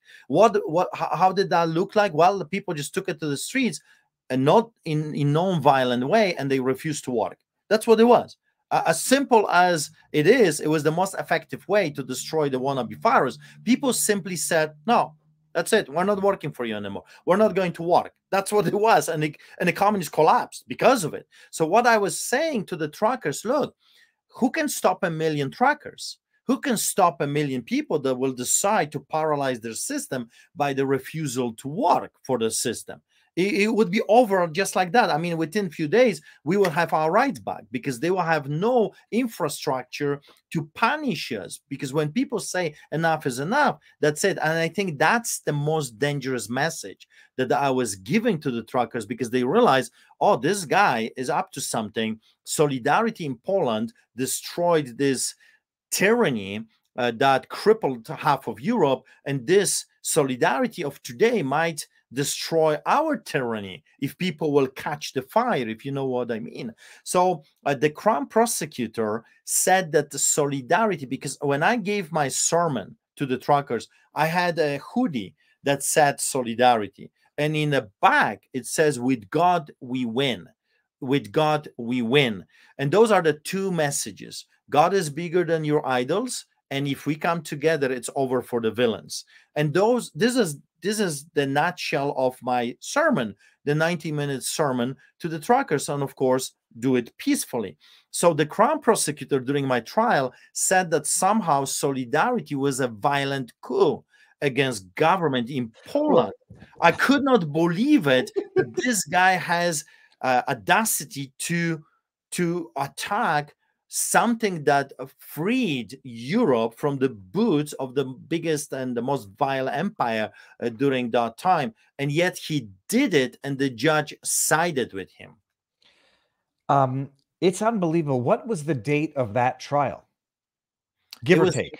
February 2023. So it's after the public order emergency commission. Yes. It's after the ruling, I think, on that. It has to be after the ruling. Was it after or before Commissioner Rouleau's ruling? Do you remember? I don't remember. Okay, and it doesn't really matter, except to say that they're finding you guilty of inciting mischief because you gave a speech which said protest the way they did in the solidarity movement in Poland, which was peaceful, just don't work and cause the system to come to a grinding halt. And the judge said, yeah, that is inciting mischief in Canada, a country which in theory has a Charter of Rights that allows for peaceful protest, freedom of association, freedom of religion, freedom of conscience. And you're facing, it's not an exaggeration, you're facing upwards of 10 years in jail. Even more, because the inciting mischief and the mischief charge, which is like a tort crime, has 10 years attached to it. It's a criminal offense with 10 years of imprisonment. But plus, I was found guilty on eco-terrorism, where later on the Crown prosecutor, Stephen Johnston, withdraw. So I'm already found guilty. I'm a terrorist. And then the Crown says, by the way, we are staying that charge. And then on top of that, I have been found guilty on breaching the release order, which has additional punishment attached to it. So it could be potentially even more than 10 years.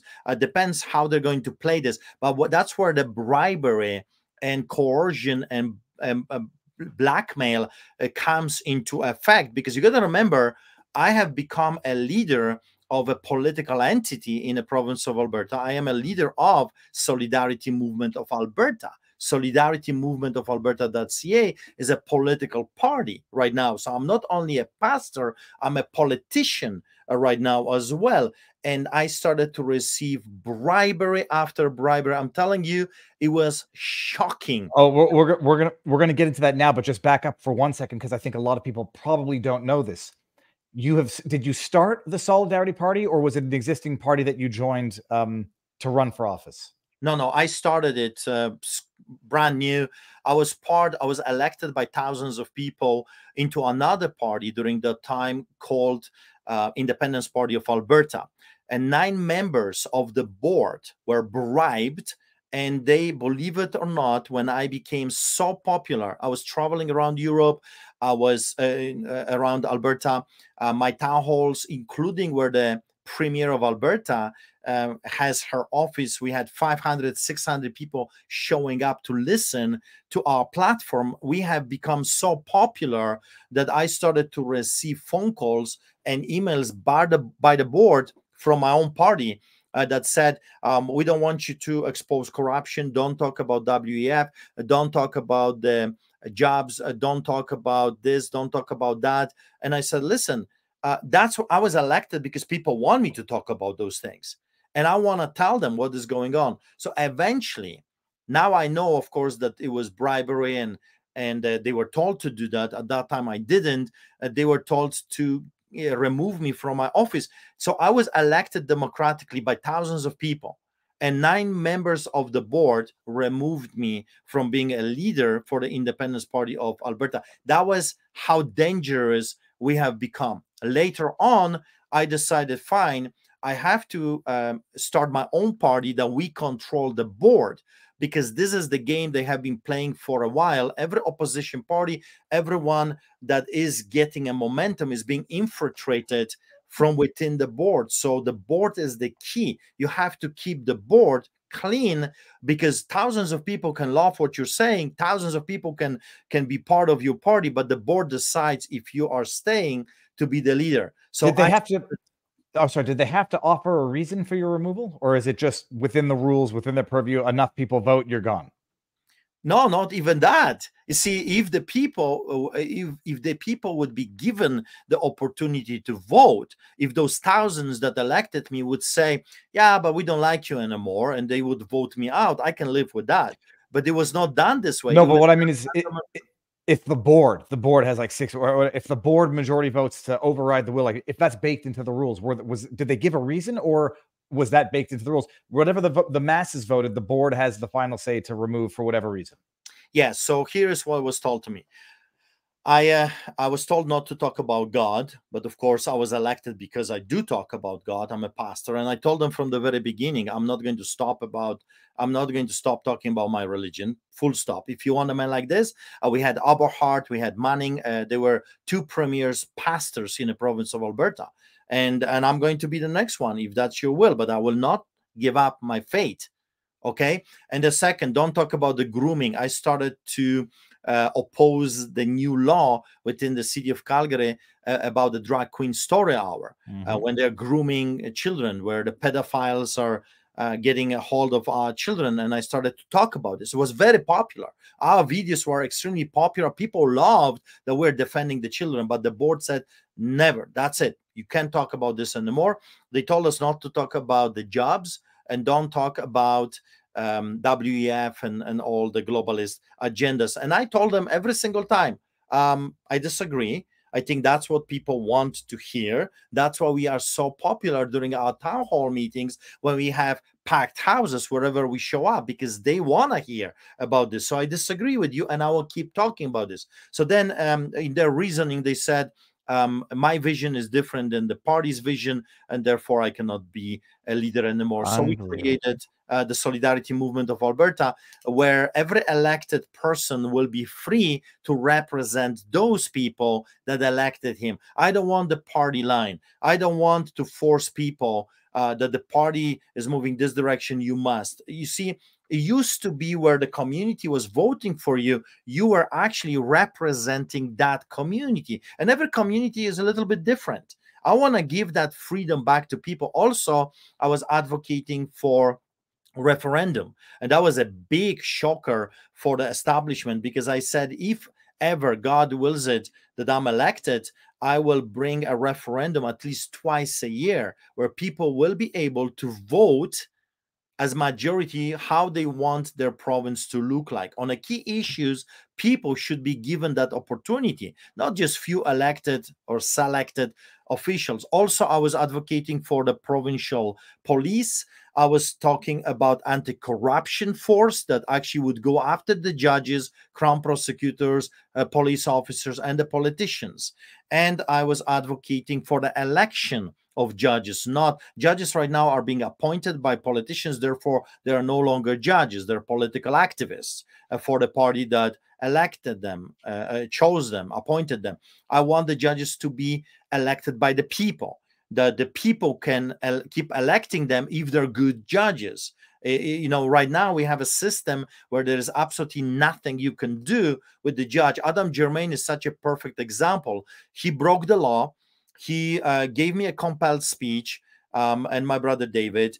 He made stuff up, and there is really nothing you can do. He's still a judge in the province of Alberta, even though we were vindicated, as you remember, with the Court of Appeal, when the judges, 3 judges, said everything that was done to us was illegal. My arrest, my brother's David's arrest, all of that was done illegal.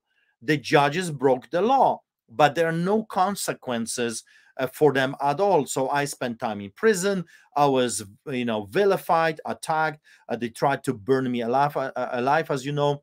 They put my house on fire in the middle of the night. We almost were burnt alive.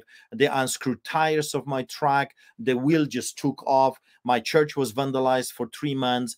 They broke into the church. They stole our equipment. I was physically attacked multiple times. So those actions of those judges have consequences, and yet there is nothing we can do about it. So this was the platform I was forwarding, and it was highly popular. So someone said, okay, we got to put a cap on this. The guy is getting too popular. Too many people like what he's saying. So I was kicked out, and that's where I formed our own political party, registered within the province of Alberta, the Solidarity Movement of Alberta.ca. I hadn't actually had, I don't remember remembering about the arson. I'm going to ask a stupid question. Did you file a police report over the arson? Every single time we're being attacked, we file a report. The cops show up. For example, when the police came for the arson, they said, well, there is nothing we can do about it because, like, we don't know. I mean, well, then do your job, right? When they unscrewed the tire in my pickup truck, the police actually came angry, and they said, what do you want us to do? Well, I catch the people that did this for a change. Instead of catching moms that are driving kids to school for speeding, just go and catch real criminals. And they were super angry with us, super angry. And of course, not once, listen to this. I know this will be a shocker, or maybe not once they contacted us back. So we're filing, we're telling what is happening. You would think that sometimes they will call back and update you on how the investigation is going. Nah, nothing. They don't care. Our church was vandalized for 3 months. They put our children's bus on fire, trying to burn down our church, and nothing. Nothing. The cops will come because they have to by law. They will do the reports, and they will never contact us back again. So this is the reality we're dealing with. They're useless as you can be. They are no longer peace officers. And by the way, every single time they were showing up, the peace was gone. They were always the ones that were bringing aggression, and people were not feeling safe when they showed up. Until they were not there, people had great time and was very peaceful. The moment they show up is craziness. As you know, my son Nathaniel was detained. Josh Alexander was arrested by the Calgary police for nothing. Like, the guy did nothing. He was within his rights with the youngsters over there, and the Bible was burned in front of the police, and the police didn't charge them with a hate crime. I mean, try to do that with a homosexual perversion, you will be rotting in prison forever. But they can burn our Bibles in public, no problem. There's nothing to see here.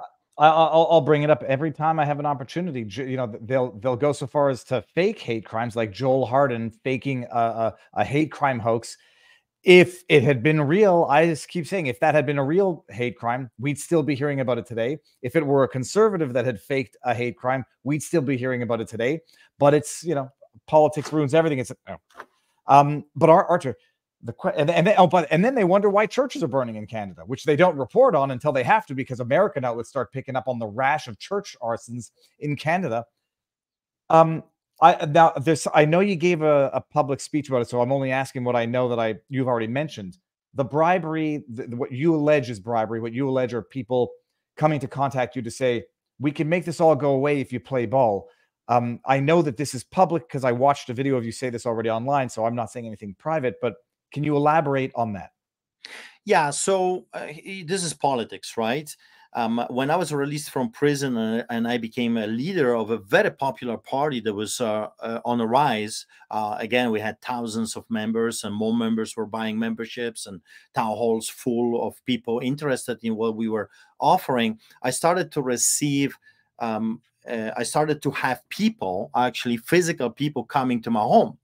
And during those meetings, I was told that if I join the Conservative Party, then first they offered me being a chair for a public inquiry that Preston Manning later on took it, $250,000. They offered me to be a chair of that and look into the COVID craziness. And I said, well, that's awesome. I would love to do that. But if I will find dirt on your ministers, if they actually broke the law during the past 3 years, what kind of a power I'm going to have to go after those people? And they said, nothing. You just have to bring it back to us. So you want me to investigate your government, and if I will find something, there is nothing I can do about it. So you want me to be your puppet. That's it. And I said, no, I'm not interested in your $250,000, a fake job just to keep my mouth shut.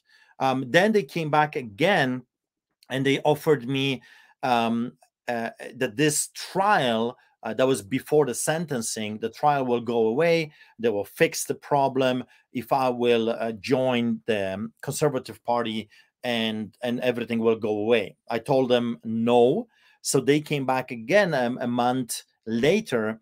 And again, for people to understand, all of this was all over the news. Danielle Smith, the Premier of Alberta, promising amnesty, running for office, winning because of people like us, because she promised amnesty. She says she's going to bring Alberta's own police force. She's going to do reforms.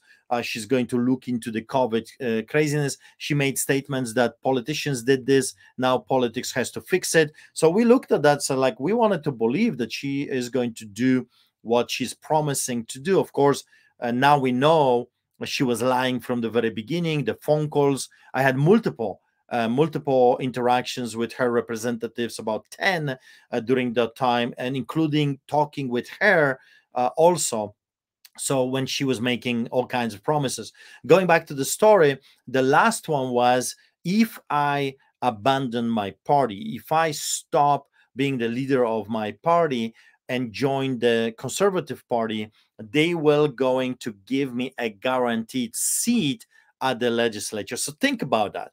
So I'm running for office. I want to be elected so I can actually represent the people and fix this problem, or at least be the eyes and the ears of the people inside, so I can tell the people what's really going on, because we're running blind and deaf. There's no one there that actually defends us and fights for us. There's 3,000 Albertans still subjected to the COVID tyranny.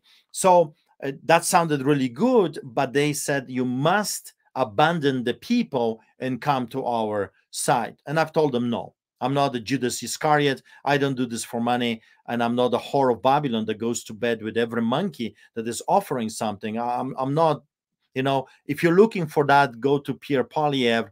He is perfect example of a flip-flopping politician, or Danielle Smith. She crossed the floor before when we were in a Wild Rose together, because you got to remember, Danielle Smith was the very one that killed our movement a few years before, when she abandoned the people and joined the Conservative Party because she was promised that she will become the deputy premier. So I said, I'm not her. I don't do that. I don't do that stuff. So that was going on for 8 months, about 10 different meetings, including a personal phone call with the premier. Then when I finally said to them, you're not hearing me. I'm not for sale.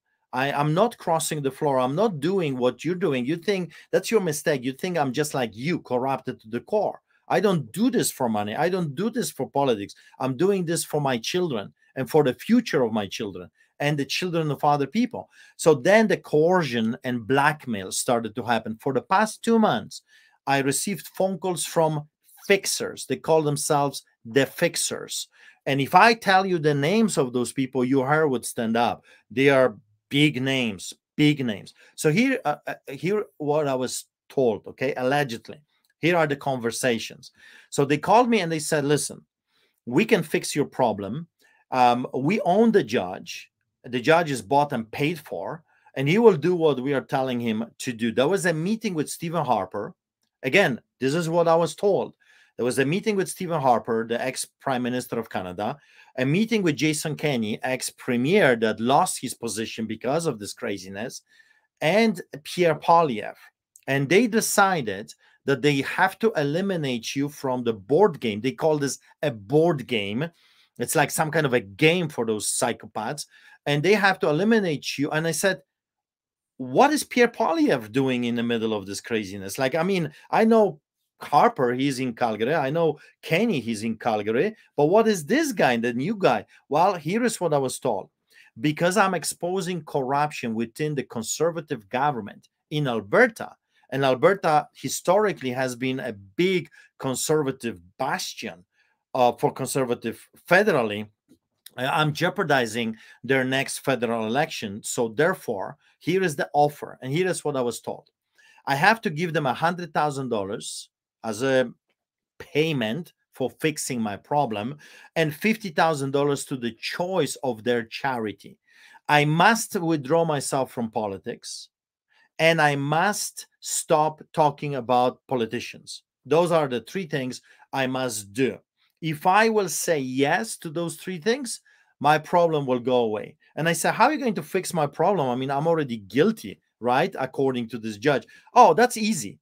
And I was shocked. That's easy.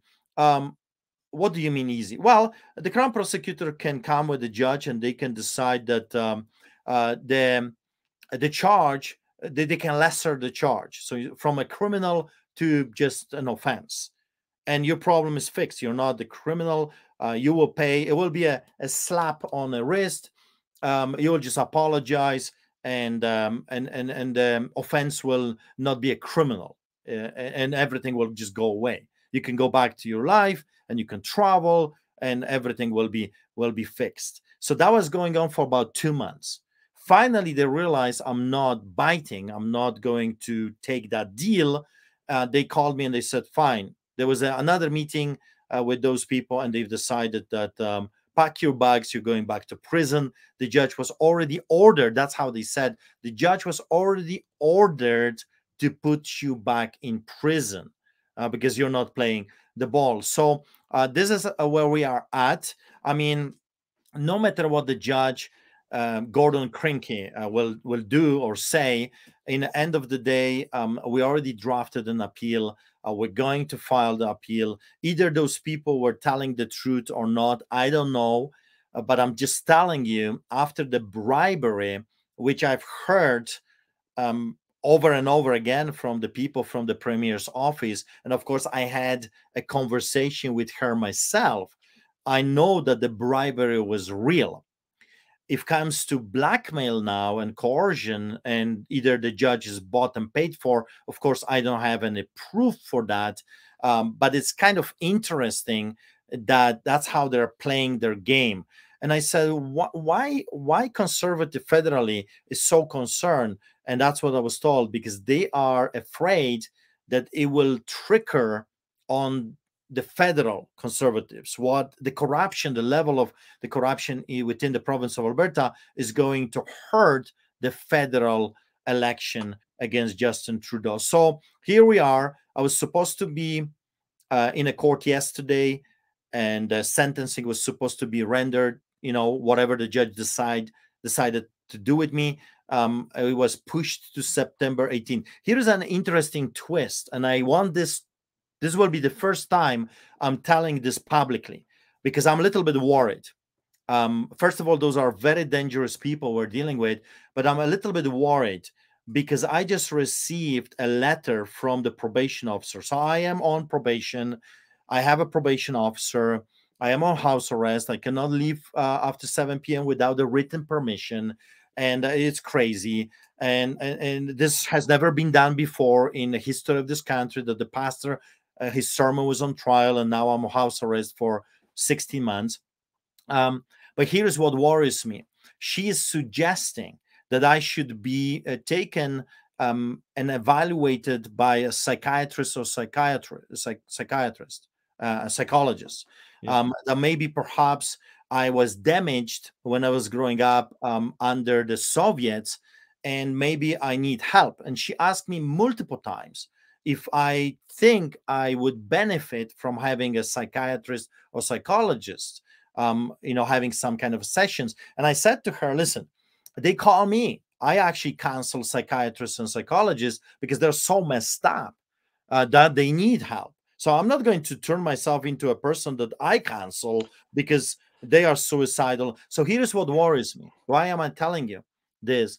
What worries me that Soviets, North Korea, China, they always are using the same tactics. If they cannot deal with a political dissident this way or that way, they always will bring them into a psych wards or mental institutions so they can drag them with all kinds of stuff so they can mess those people up. So I'm telling this on public, that if this happens, if this actually happens to me, it was because that's how they want to deal with me as a political entity, as a leader of a registered political party within the province of Alberta. They will try to maybe damage me with some kind of jobs or you know, for drugs or whatever other things. You got to remember, when I was in prison for 50 days, every single day, twice a day. So just wrap your head around this. Twice a day, the nurses and the guards were coming to my cell, offering me at least 5 different heavily addictive drugs, fentanyl, cocaine, and some other stuff.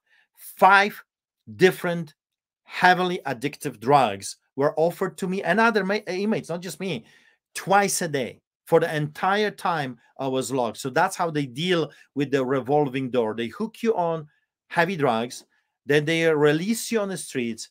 But because you cannot afford, drugs are extremely expensive, you commit crime. So you've got the inmates, revolving door, perpetual inmates coming in and out because they're being paid per head. Just like the shelters receive money per head, the remand centers are receiving money from the government per head. More inmates hooked on drugs, messed up people, the more money is coming. Artur, I was just talking with someone recently who was explaining that in jail, you see the same people coming in, and you said, oh, what happened? Well, they released them. They went to the shelter down the street. They got their fix. They ended up doing a break-in and entering or whatever, and they end up back in jail. They would see the same people multiple times a year. And when you talk, you know, it's the old joke. I don't even want to make the joke, you know, but they say, like, you know, Jeffrey Epstein says, you know, Jeffrey Epstein didn't kill himself type thing. In this case, we're talking about psychiatric evaluations and people. I'm taking Wikipedia just because it's easy to pull up. People don't appreciate this is a tactic. It's a Soviet tactic. It's a fascistic tactic.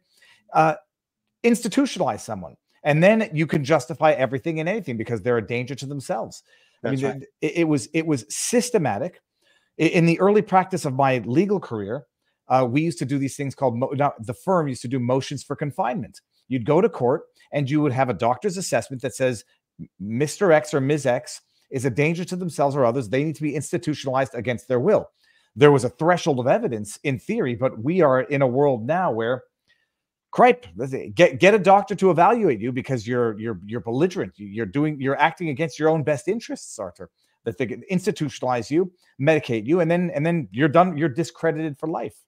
Yeah, that's the thing. That's why my probation was asking multiple times during multiple visits if I, perhaps need that assistance. And I know the tactics. I know that the moment you get into the system, it's done. Your rights are thrown out the window. So that's what they're doing. And I've heard, of course, multiple of other people that also were opposing or exposing corruption, and they were treated in the same way. So on the record, I want you to know I'm not suicidal, and I don't need that kind of a help, because I do counsel psychiatrists and psychologists.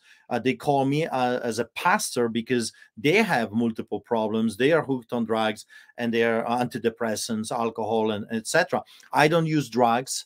I don't drink alcohol since 1999. And it was very interesting because during the evaluation, that question was asked also, if I'm using something. Well, I'm not using anything. I live a very healthy lifestyle. Even when I have a headache, I don't take drugs because I don't need that stuff. I'm a happy camper. I'm a family-oriented man. I take my children places, and I love to spend time with my family. I just hate corruption. Why do I hate corruption in such a crazy level? Because I grew up under corruption. I was part of the system, not intentionally, but nevertheless, to survive, to be successful, you had to be part of that criminal enterprise called government under the Soviets. And I hate it. I hate that with the passion. I hate when they come to me with bribery. Don't you know I'm a Christian? Don't you know I'm a pastor? I don't take bribes. Okay, so leave me alone. If you want not to hear about Artur Pawlowski, stop this craziness, and you will never hear about me. Leave me be. Let me be a pastor. Let me take care of the homeless people. I'm the happiest man when I'm on the streets baptizing people and feeding the multitudes. Leave me alone. But they can't, because they're bent on doing evil. We are dealing with a criminal enterprise that profits from homelessness, profits from people being hooked on drugs. And here I come and I become too successful in helping people that they want to be, under the gun. They want to be under the boots of addiction or homelessness, because it's a big fat business. Artur, do you have a few more minutes to take some questions? Okay, so we're going to end on Rumble, and then we're going to go. It won't change anything from our end. We're going to get some questions and some rants. People have questions there. But just before we leave the biggest crowd, your sentencing was postponed to September 18? Yes, September 18. I am to appear before the judge again, and he is going to decide what is going to happen to me. Again, I'm the first and the only Canadian citizen in the history of our beloved country that has been ever found guilty on inciting. Has never been done, so we don't know. It's like the book is open. It could be 1,000 years of prison. We just don't know, because it has never been done. And here is why I want to end with this, because people may say, well, you're too loud, you're too obnoxious, you're just you, right? This is not a popularity contest. If they can get away with me, if they can get away with a pastor giving a sermon, agree or disagree with what I said to the people, but if they can get away with that and call that inciting mischief, which is a made-up criminal offense, and anyone can, fit under that umbrella, mischief, this is mischievous, that's mischievous, where the truck is mischievous, or Bouncy House that they erected in Ottawa, was that mischief? Of course, according to the government that hates freedom, that's mischief, and it has 10 years of imprisonment. So if I can be found guilty, well, you're next. Your broadcast can be inciting mischief. If you tell people, let's say you're a politician, let's say you're Maxime Bernier, that is opposing the corrupted government, and if Maxime says something contrary to the ruling party, That could be called inciting mischief. How about you say to the people, let's come do a rally, and something happens during the rally, you can be liable of inciting mischief, a criminal offense. So that's how crazy this case is. I don't think people realize that this is the most important case if it comes to freedom of expression, freedom of association, and freedom of religion ever being judged or tried in the history of Canada. I think people don't think, they don't care, so long as they lay low and don't piss off the government, you won't have problems. Until one day they want to protest their children's, breathing conditions at school. Then lo and behold, if you interfere with traffic, inciting mischief. So September 18th, that's going to be your sentencing. In the interim, how can people find you? Well, if people, as you know, Nathaniel testified before the European Parliament, and you interviewed him on that. And upon arrival, he was detained, and he calls me a few times and says, "Dad, I think I need a lawyer. I mean, I don't know what they're going to do upon arrival. The customs said there's a warrant. You probably will be arrested upon arrival." So I hired a lawyer, $10,000 retainer, $525 per hour. And everything is piling up. So they're coming after our youngsters now. They're not satisfied with the fathers. Now they want to go after the kids. It's a Soviet tactic, Artur. They can't break the parents. They go after the wives, children, daughters, and sons. That's what they're doing right now. I mean, they went after my brother multiple times, and now they're coming after my boys. So you can help us to survive this. I mean, Rebel News is not covering this case. I have to raise the money myself, so I'm doing crowdfunding. Streetchurch.ca, streetchurch.ca, and you can donate, you can help. I mean, this trial will be probably $35,000, $50,000, but we have to fight. I mean, my son could get away with all of this. He was charged with attending illegal protests and harassment because he dared to read the Bible. And at this moment, that was his first offense, so he could just pay a fine, and we can move on. But I think the case is so important for the freedom of religion and freedom of expression that we must fight. That's why I decided to hire a lawyer to put a stop into this insanity, where a mayor can implement some stupid illegal bylaw like a little tyrant that they want to be. So we're fighting, and if you want to be part of this, if you want to help us, go to streetchurch.ca, and Nathaniel is fighting, we're fighting. We have no intention of stopping. I mean, I'm not fighting anymore just for myself. I'm fighting for the future of my children and your children as well. And those cases are extremely important. If they can get away with this, I'm telling you, they're going to cook something else. No question. All right, we're going to end this on Rumble. Doesn't change anything from our side. Come over to Locals, vivabarneslaw.locals.com. Got a bunch of questions for you that have been adding up here. So ending on Rumble, come over to Locals now, people. Artur, I'm gonna share the screen here. I'm gonna bring all of these up. They are here. No, they're here. Yeah, here they are. Okay, here we go. Start from the bottom. Current day, it is done via censorship rather than punishing those who are listening to the other media. That's dull and tired. I'm not your buddy guy says the rising evil in the West is dangerous. The fight is here and now, and should evil win, there will be nowhere to flee. We don't get to choose when we're born, but we get to choose how we live. And then that was some of the discussions I had, Artur, with people who fled, the Eastern Bloc, and they came to the protest in Ottawa. And I was like, well, so if the poop hits the fan in Canada, do you go back home? And they say there's nowhere to go after Canada and America fall. There's nowhere else to go. That's right. That's right. And I want to say the same thing. You're absolutely right, because this is, when I was growing up, it was just a local. So it was part of Europe. It was not a global attack on our rights. Now it's global. I mean, it's everywhere in third world countries, in Europe, in Asia, you name it. Show me a country that was not subjected to this lie. That's why there's nowhere to run. Believe me, you got to rise up. You got to stand up peacefully, solidarity style.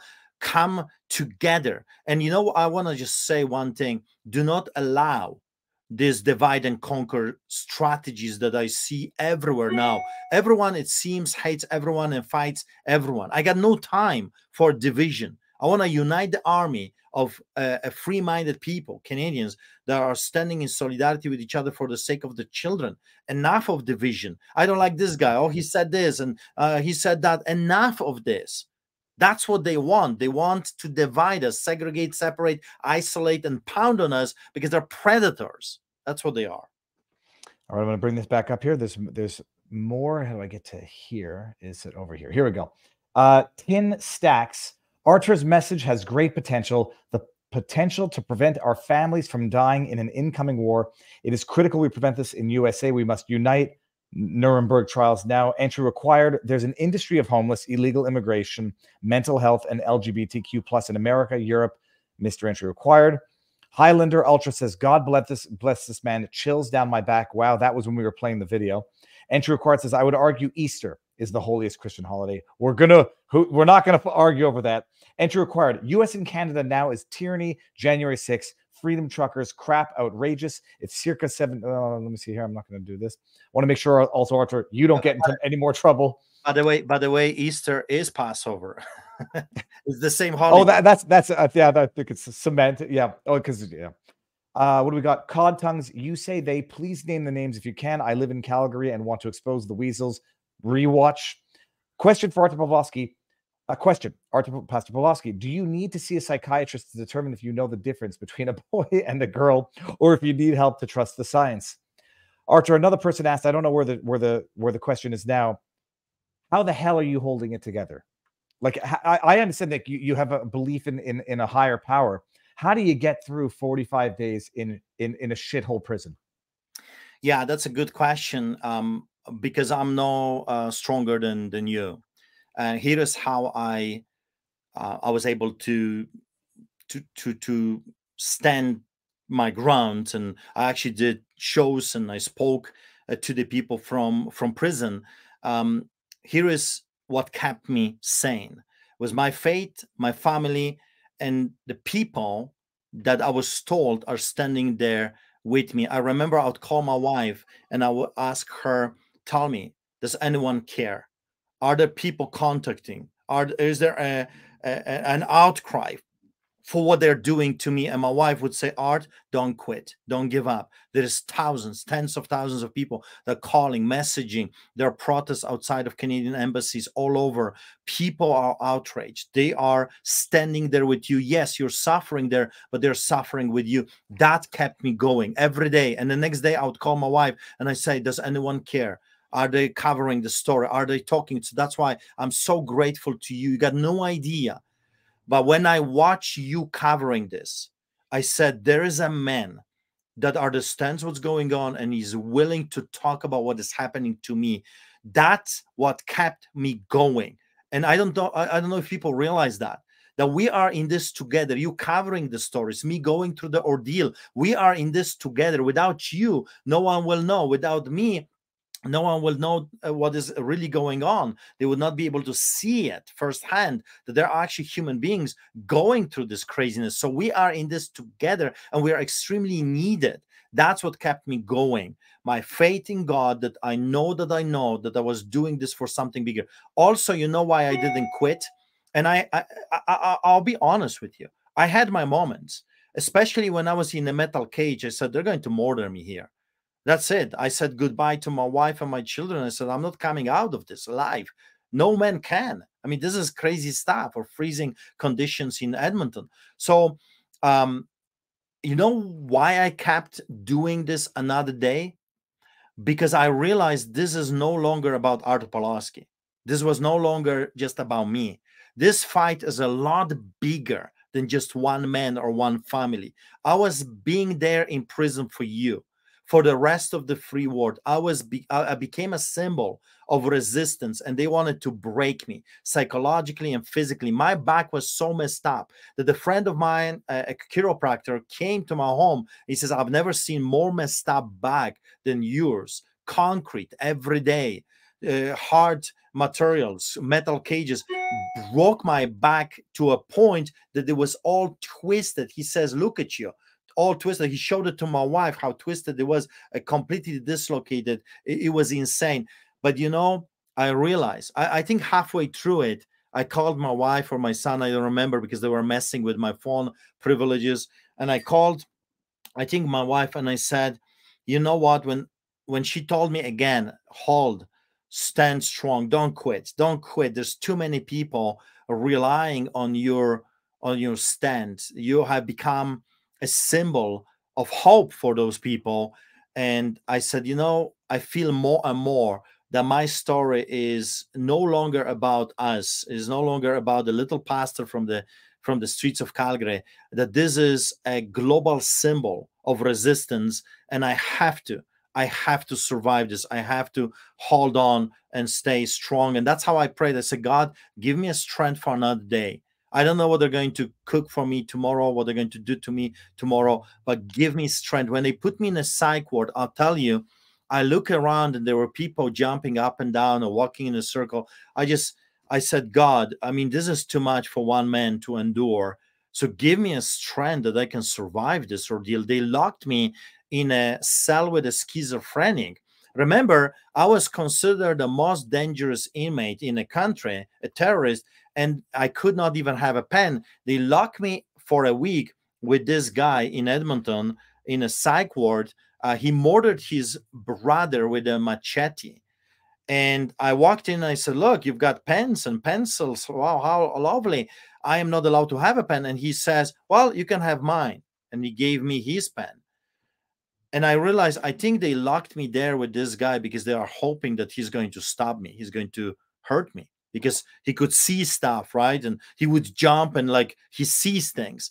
I think that was the tactic. So one day at a time, my faith, my family, my church, and realization that I'm not just doing this anymore just for myself. I'm doing this, I'm suffering for a bigger purpose for humanity.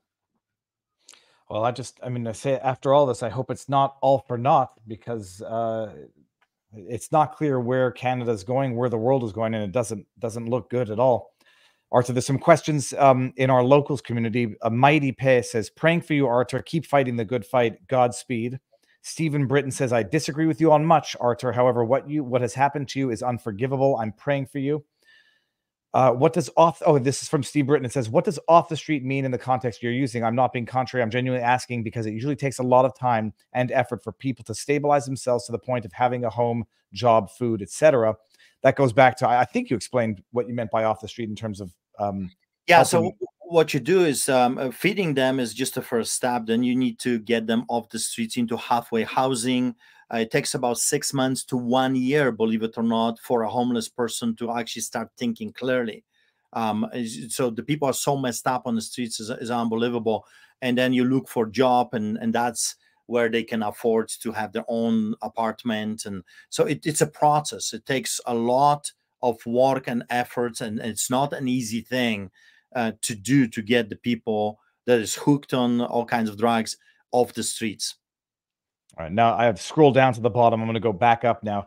N. Spence says, God working through you, Artur, and his mercy never fails. From your mouth, I was going to make it from your mouth to God's ears, N. Spence. Entry required says, Viva, are you going to ask the pastor our Rumble rants, right? You said that was 100% to you. That's yes. And I'm also going to help. I'm going to contribute to Artur's cause as well. There's no question about that.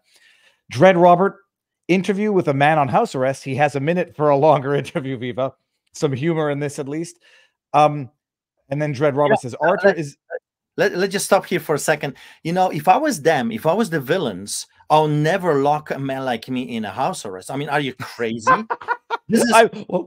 You are allowed giving interviews, Artur, right? Yeah. No, well, I said to my lawyers, I said, if there is any gag order, if there is any attempt to silence me, leave me in prison. I don't want to go out. Leave me there. I'm fine. I'll be doing interviews through the phone from my unit.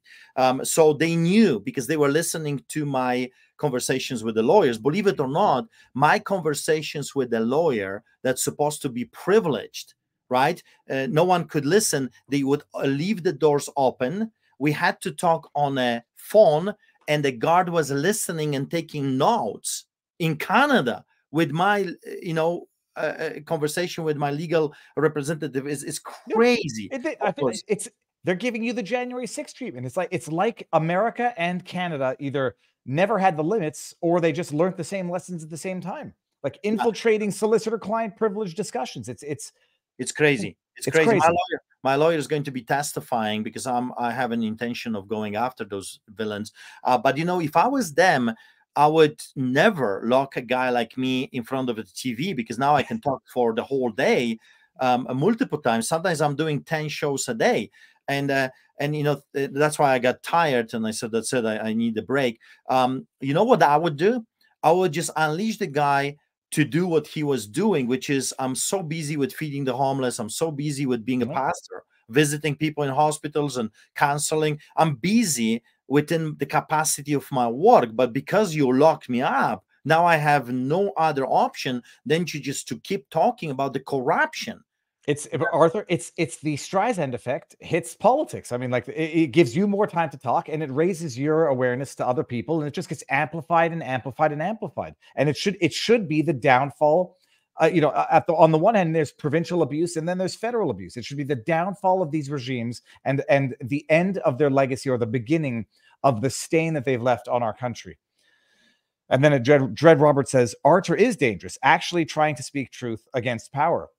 Steve Britton says, I was in Milk River. It was wonderful. Dread Robert says, good to know this predates Trudeau, not a rotten apple, but a rotten barrel in Canada. And then we got Steve Britton says, do you have any statistics on how many people you've taken off the streets who end up back on the streets? Again, not being a contrarian, just asking questions. Artur, I'm glad we finally did this. Holy crab apples. This is an actual marathon. And I think most people could have run a marathon in this time. So you're doing okay. I mean, you look like you're doing okay. All things considered, you know, how was the theater of Mrs. Lincoln? But you look like you're doing okay. You got a kid with head on his shoulders, like it's nobody's business. When I interviewed him, it's amazing. You've done an amazing job with him. He's an amazing, strong kid. You don't need to be told. I don't think you're at a point where you don't have the choice. You're thrust in the position that you're in, but you're giving hope to people, and you're also revealing the insanity of Canada, and you are the catalyst that's bringing it to the awareness of the eyes of Americans, and hopefully something changes. Okay, so you will give me an update. We'll say our proper goodbyes after this, but you'll give us an update and come back on. I mean, we'll see what happens after your sentencing. In the interim between now and September 18, you're sitting in your beautiful office and you're telling your story. Yes, I have been doing that. I mean, I can still leave my house when I have a special permission. And so far, so good. When I ask, I cannot leave the country. I was offered, of course, to do another tour in the States. I was asked to come and testify before the European Parliament. I was asked to testify before the Polish Parliament, but I'm not allowed to leave the country. So I'll see what the judge says on September 18th. I promise you this. I keep telling the truth. I'll keep not taking the bribes because I'm not for sale, and I will not allow them to scare me. I'll do what I do as a pastor, as a shepherd of God's people. I must defend them from the wolves, and I'm telling you, there is a lots of wolves around. And immediately after the sentencing, we can't wait. Actually, I talked to my lawyer a few days ago, and she says, like, I can't wait for the sentencing so I can file the appeal. Mm-hmm. The appeal is already drafted. We're going after them. And so the fight will continue. The fight will continue. This is not over. And then I am looking actively for a lawyer that can represent us. I'm going after them for what they have done with Adam Germain, John Rook, Bill Gates, not Bill Gates, David Gates of Alberta, and all those, political activists, because they're no longer judges. I want to go after them. I mean, this is not going to end just because a judge will say whatever he is going to say. I will keep fighting. Amazing. Artur, you're not just welcome back on. I'll insist. I'm joking, but you'll come back on. We'll talk. We'll see what the sentencing is. We'll see what happens between now and then, and the appeal. I mean, I presume. Do you know offhand the grounds of appeal? Are you challenging the constitutionality of these measures in the first place? Void for vagueness, evidentiary stuff? No, never mind. Sorry. Scratch that question. Do not answer that question. We'll see your appeal when it comes out. Yeah, there is a lot. There is a lot to it. There is a lot to it. Yeah, and I should whether or not I should have asked that question. You will not answer it. It's revealing strategy. Artur, I cannot thank you enough, but I'm going to try. Stick around. We'll say our proper goodbyes afterwards. Everyone in locals who's watching now, thank you very much. And I'm going to snip and clip. I mean, there's segments of this that need to echo through the ages and need to be memorialized on the internet for everyone to see. Thank you for telling your story.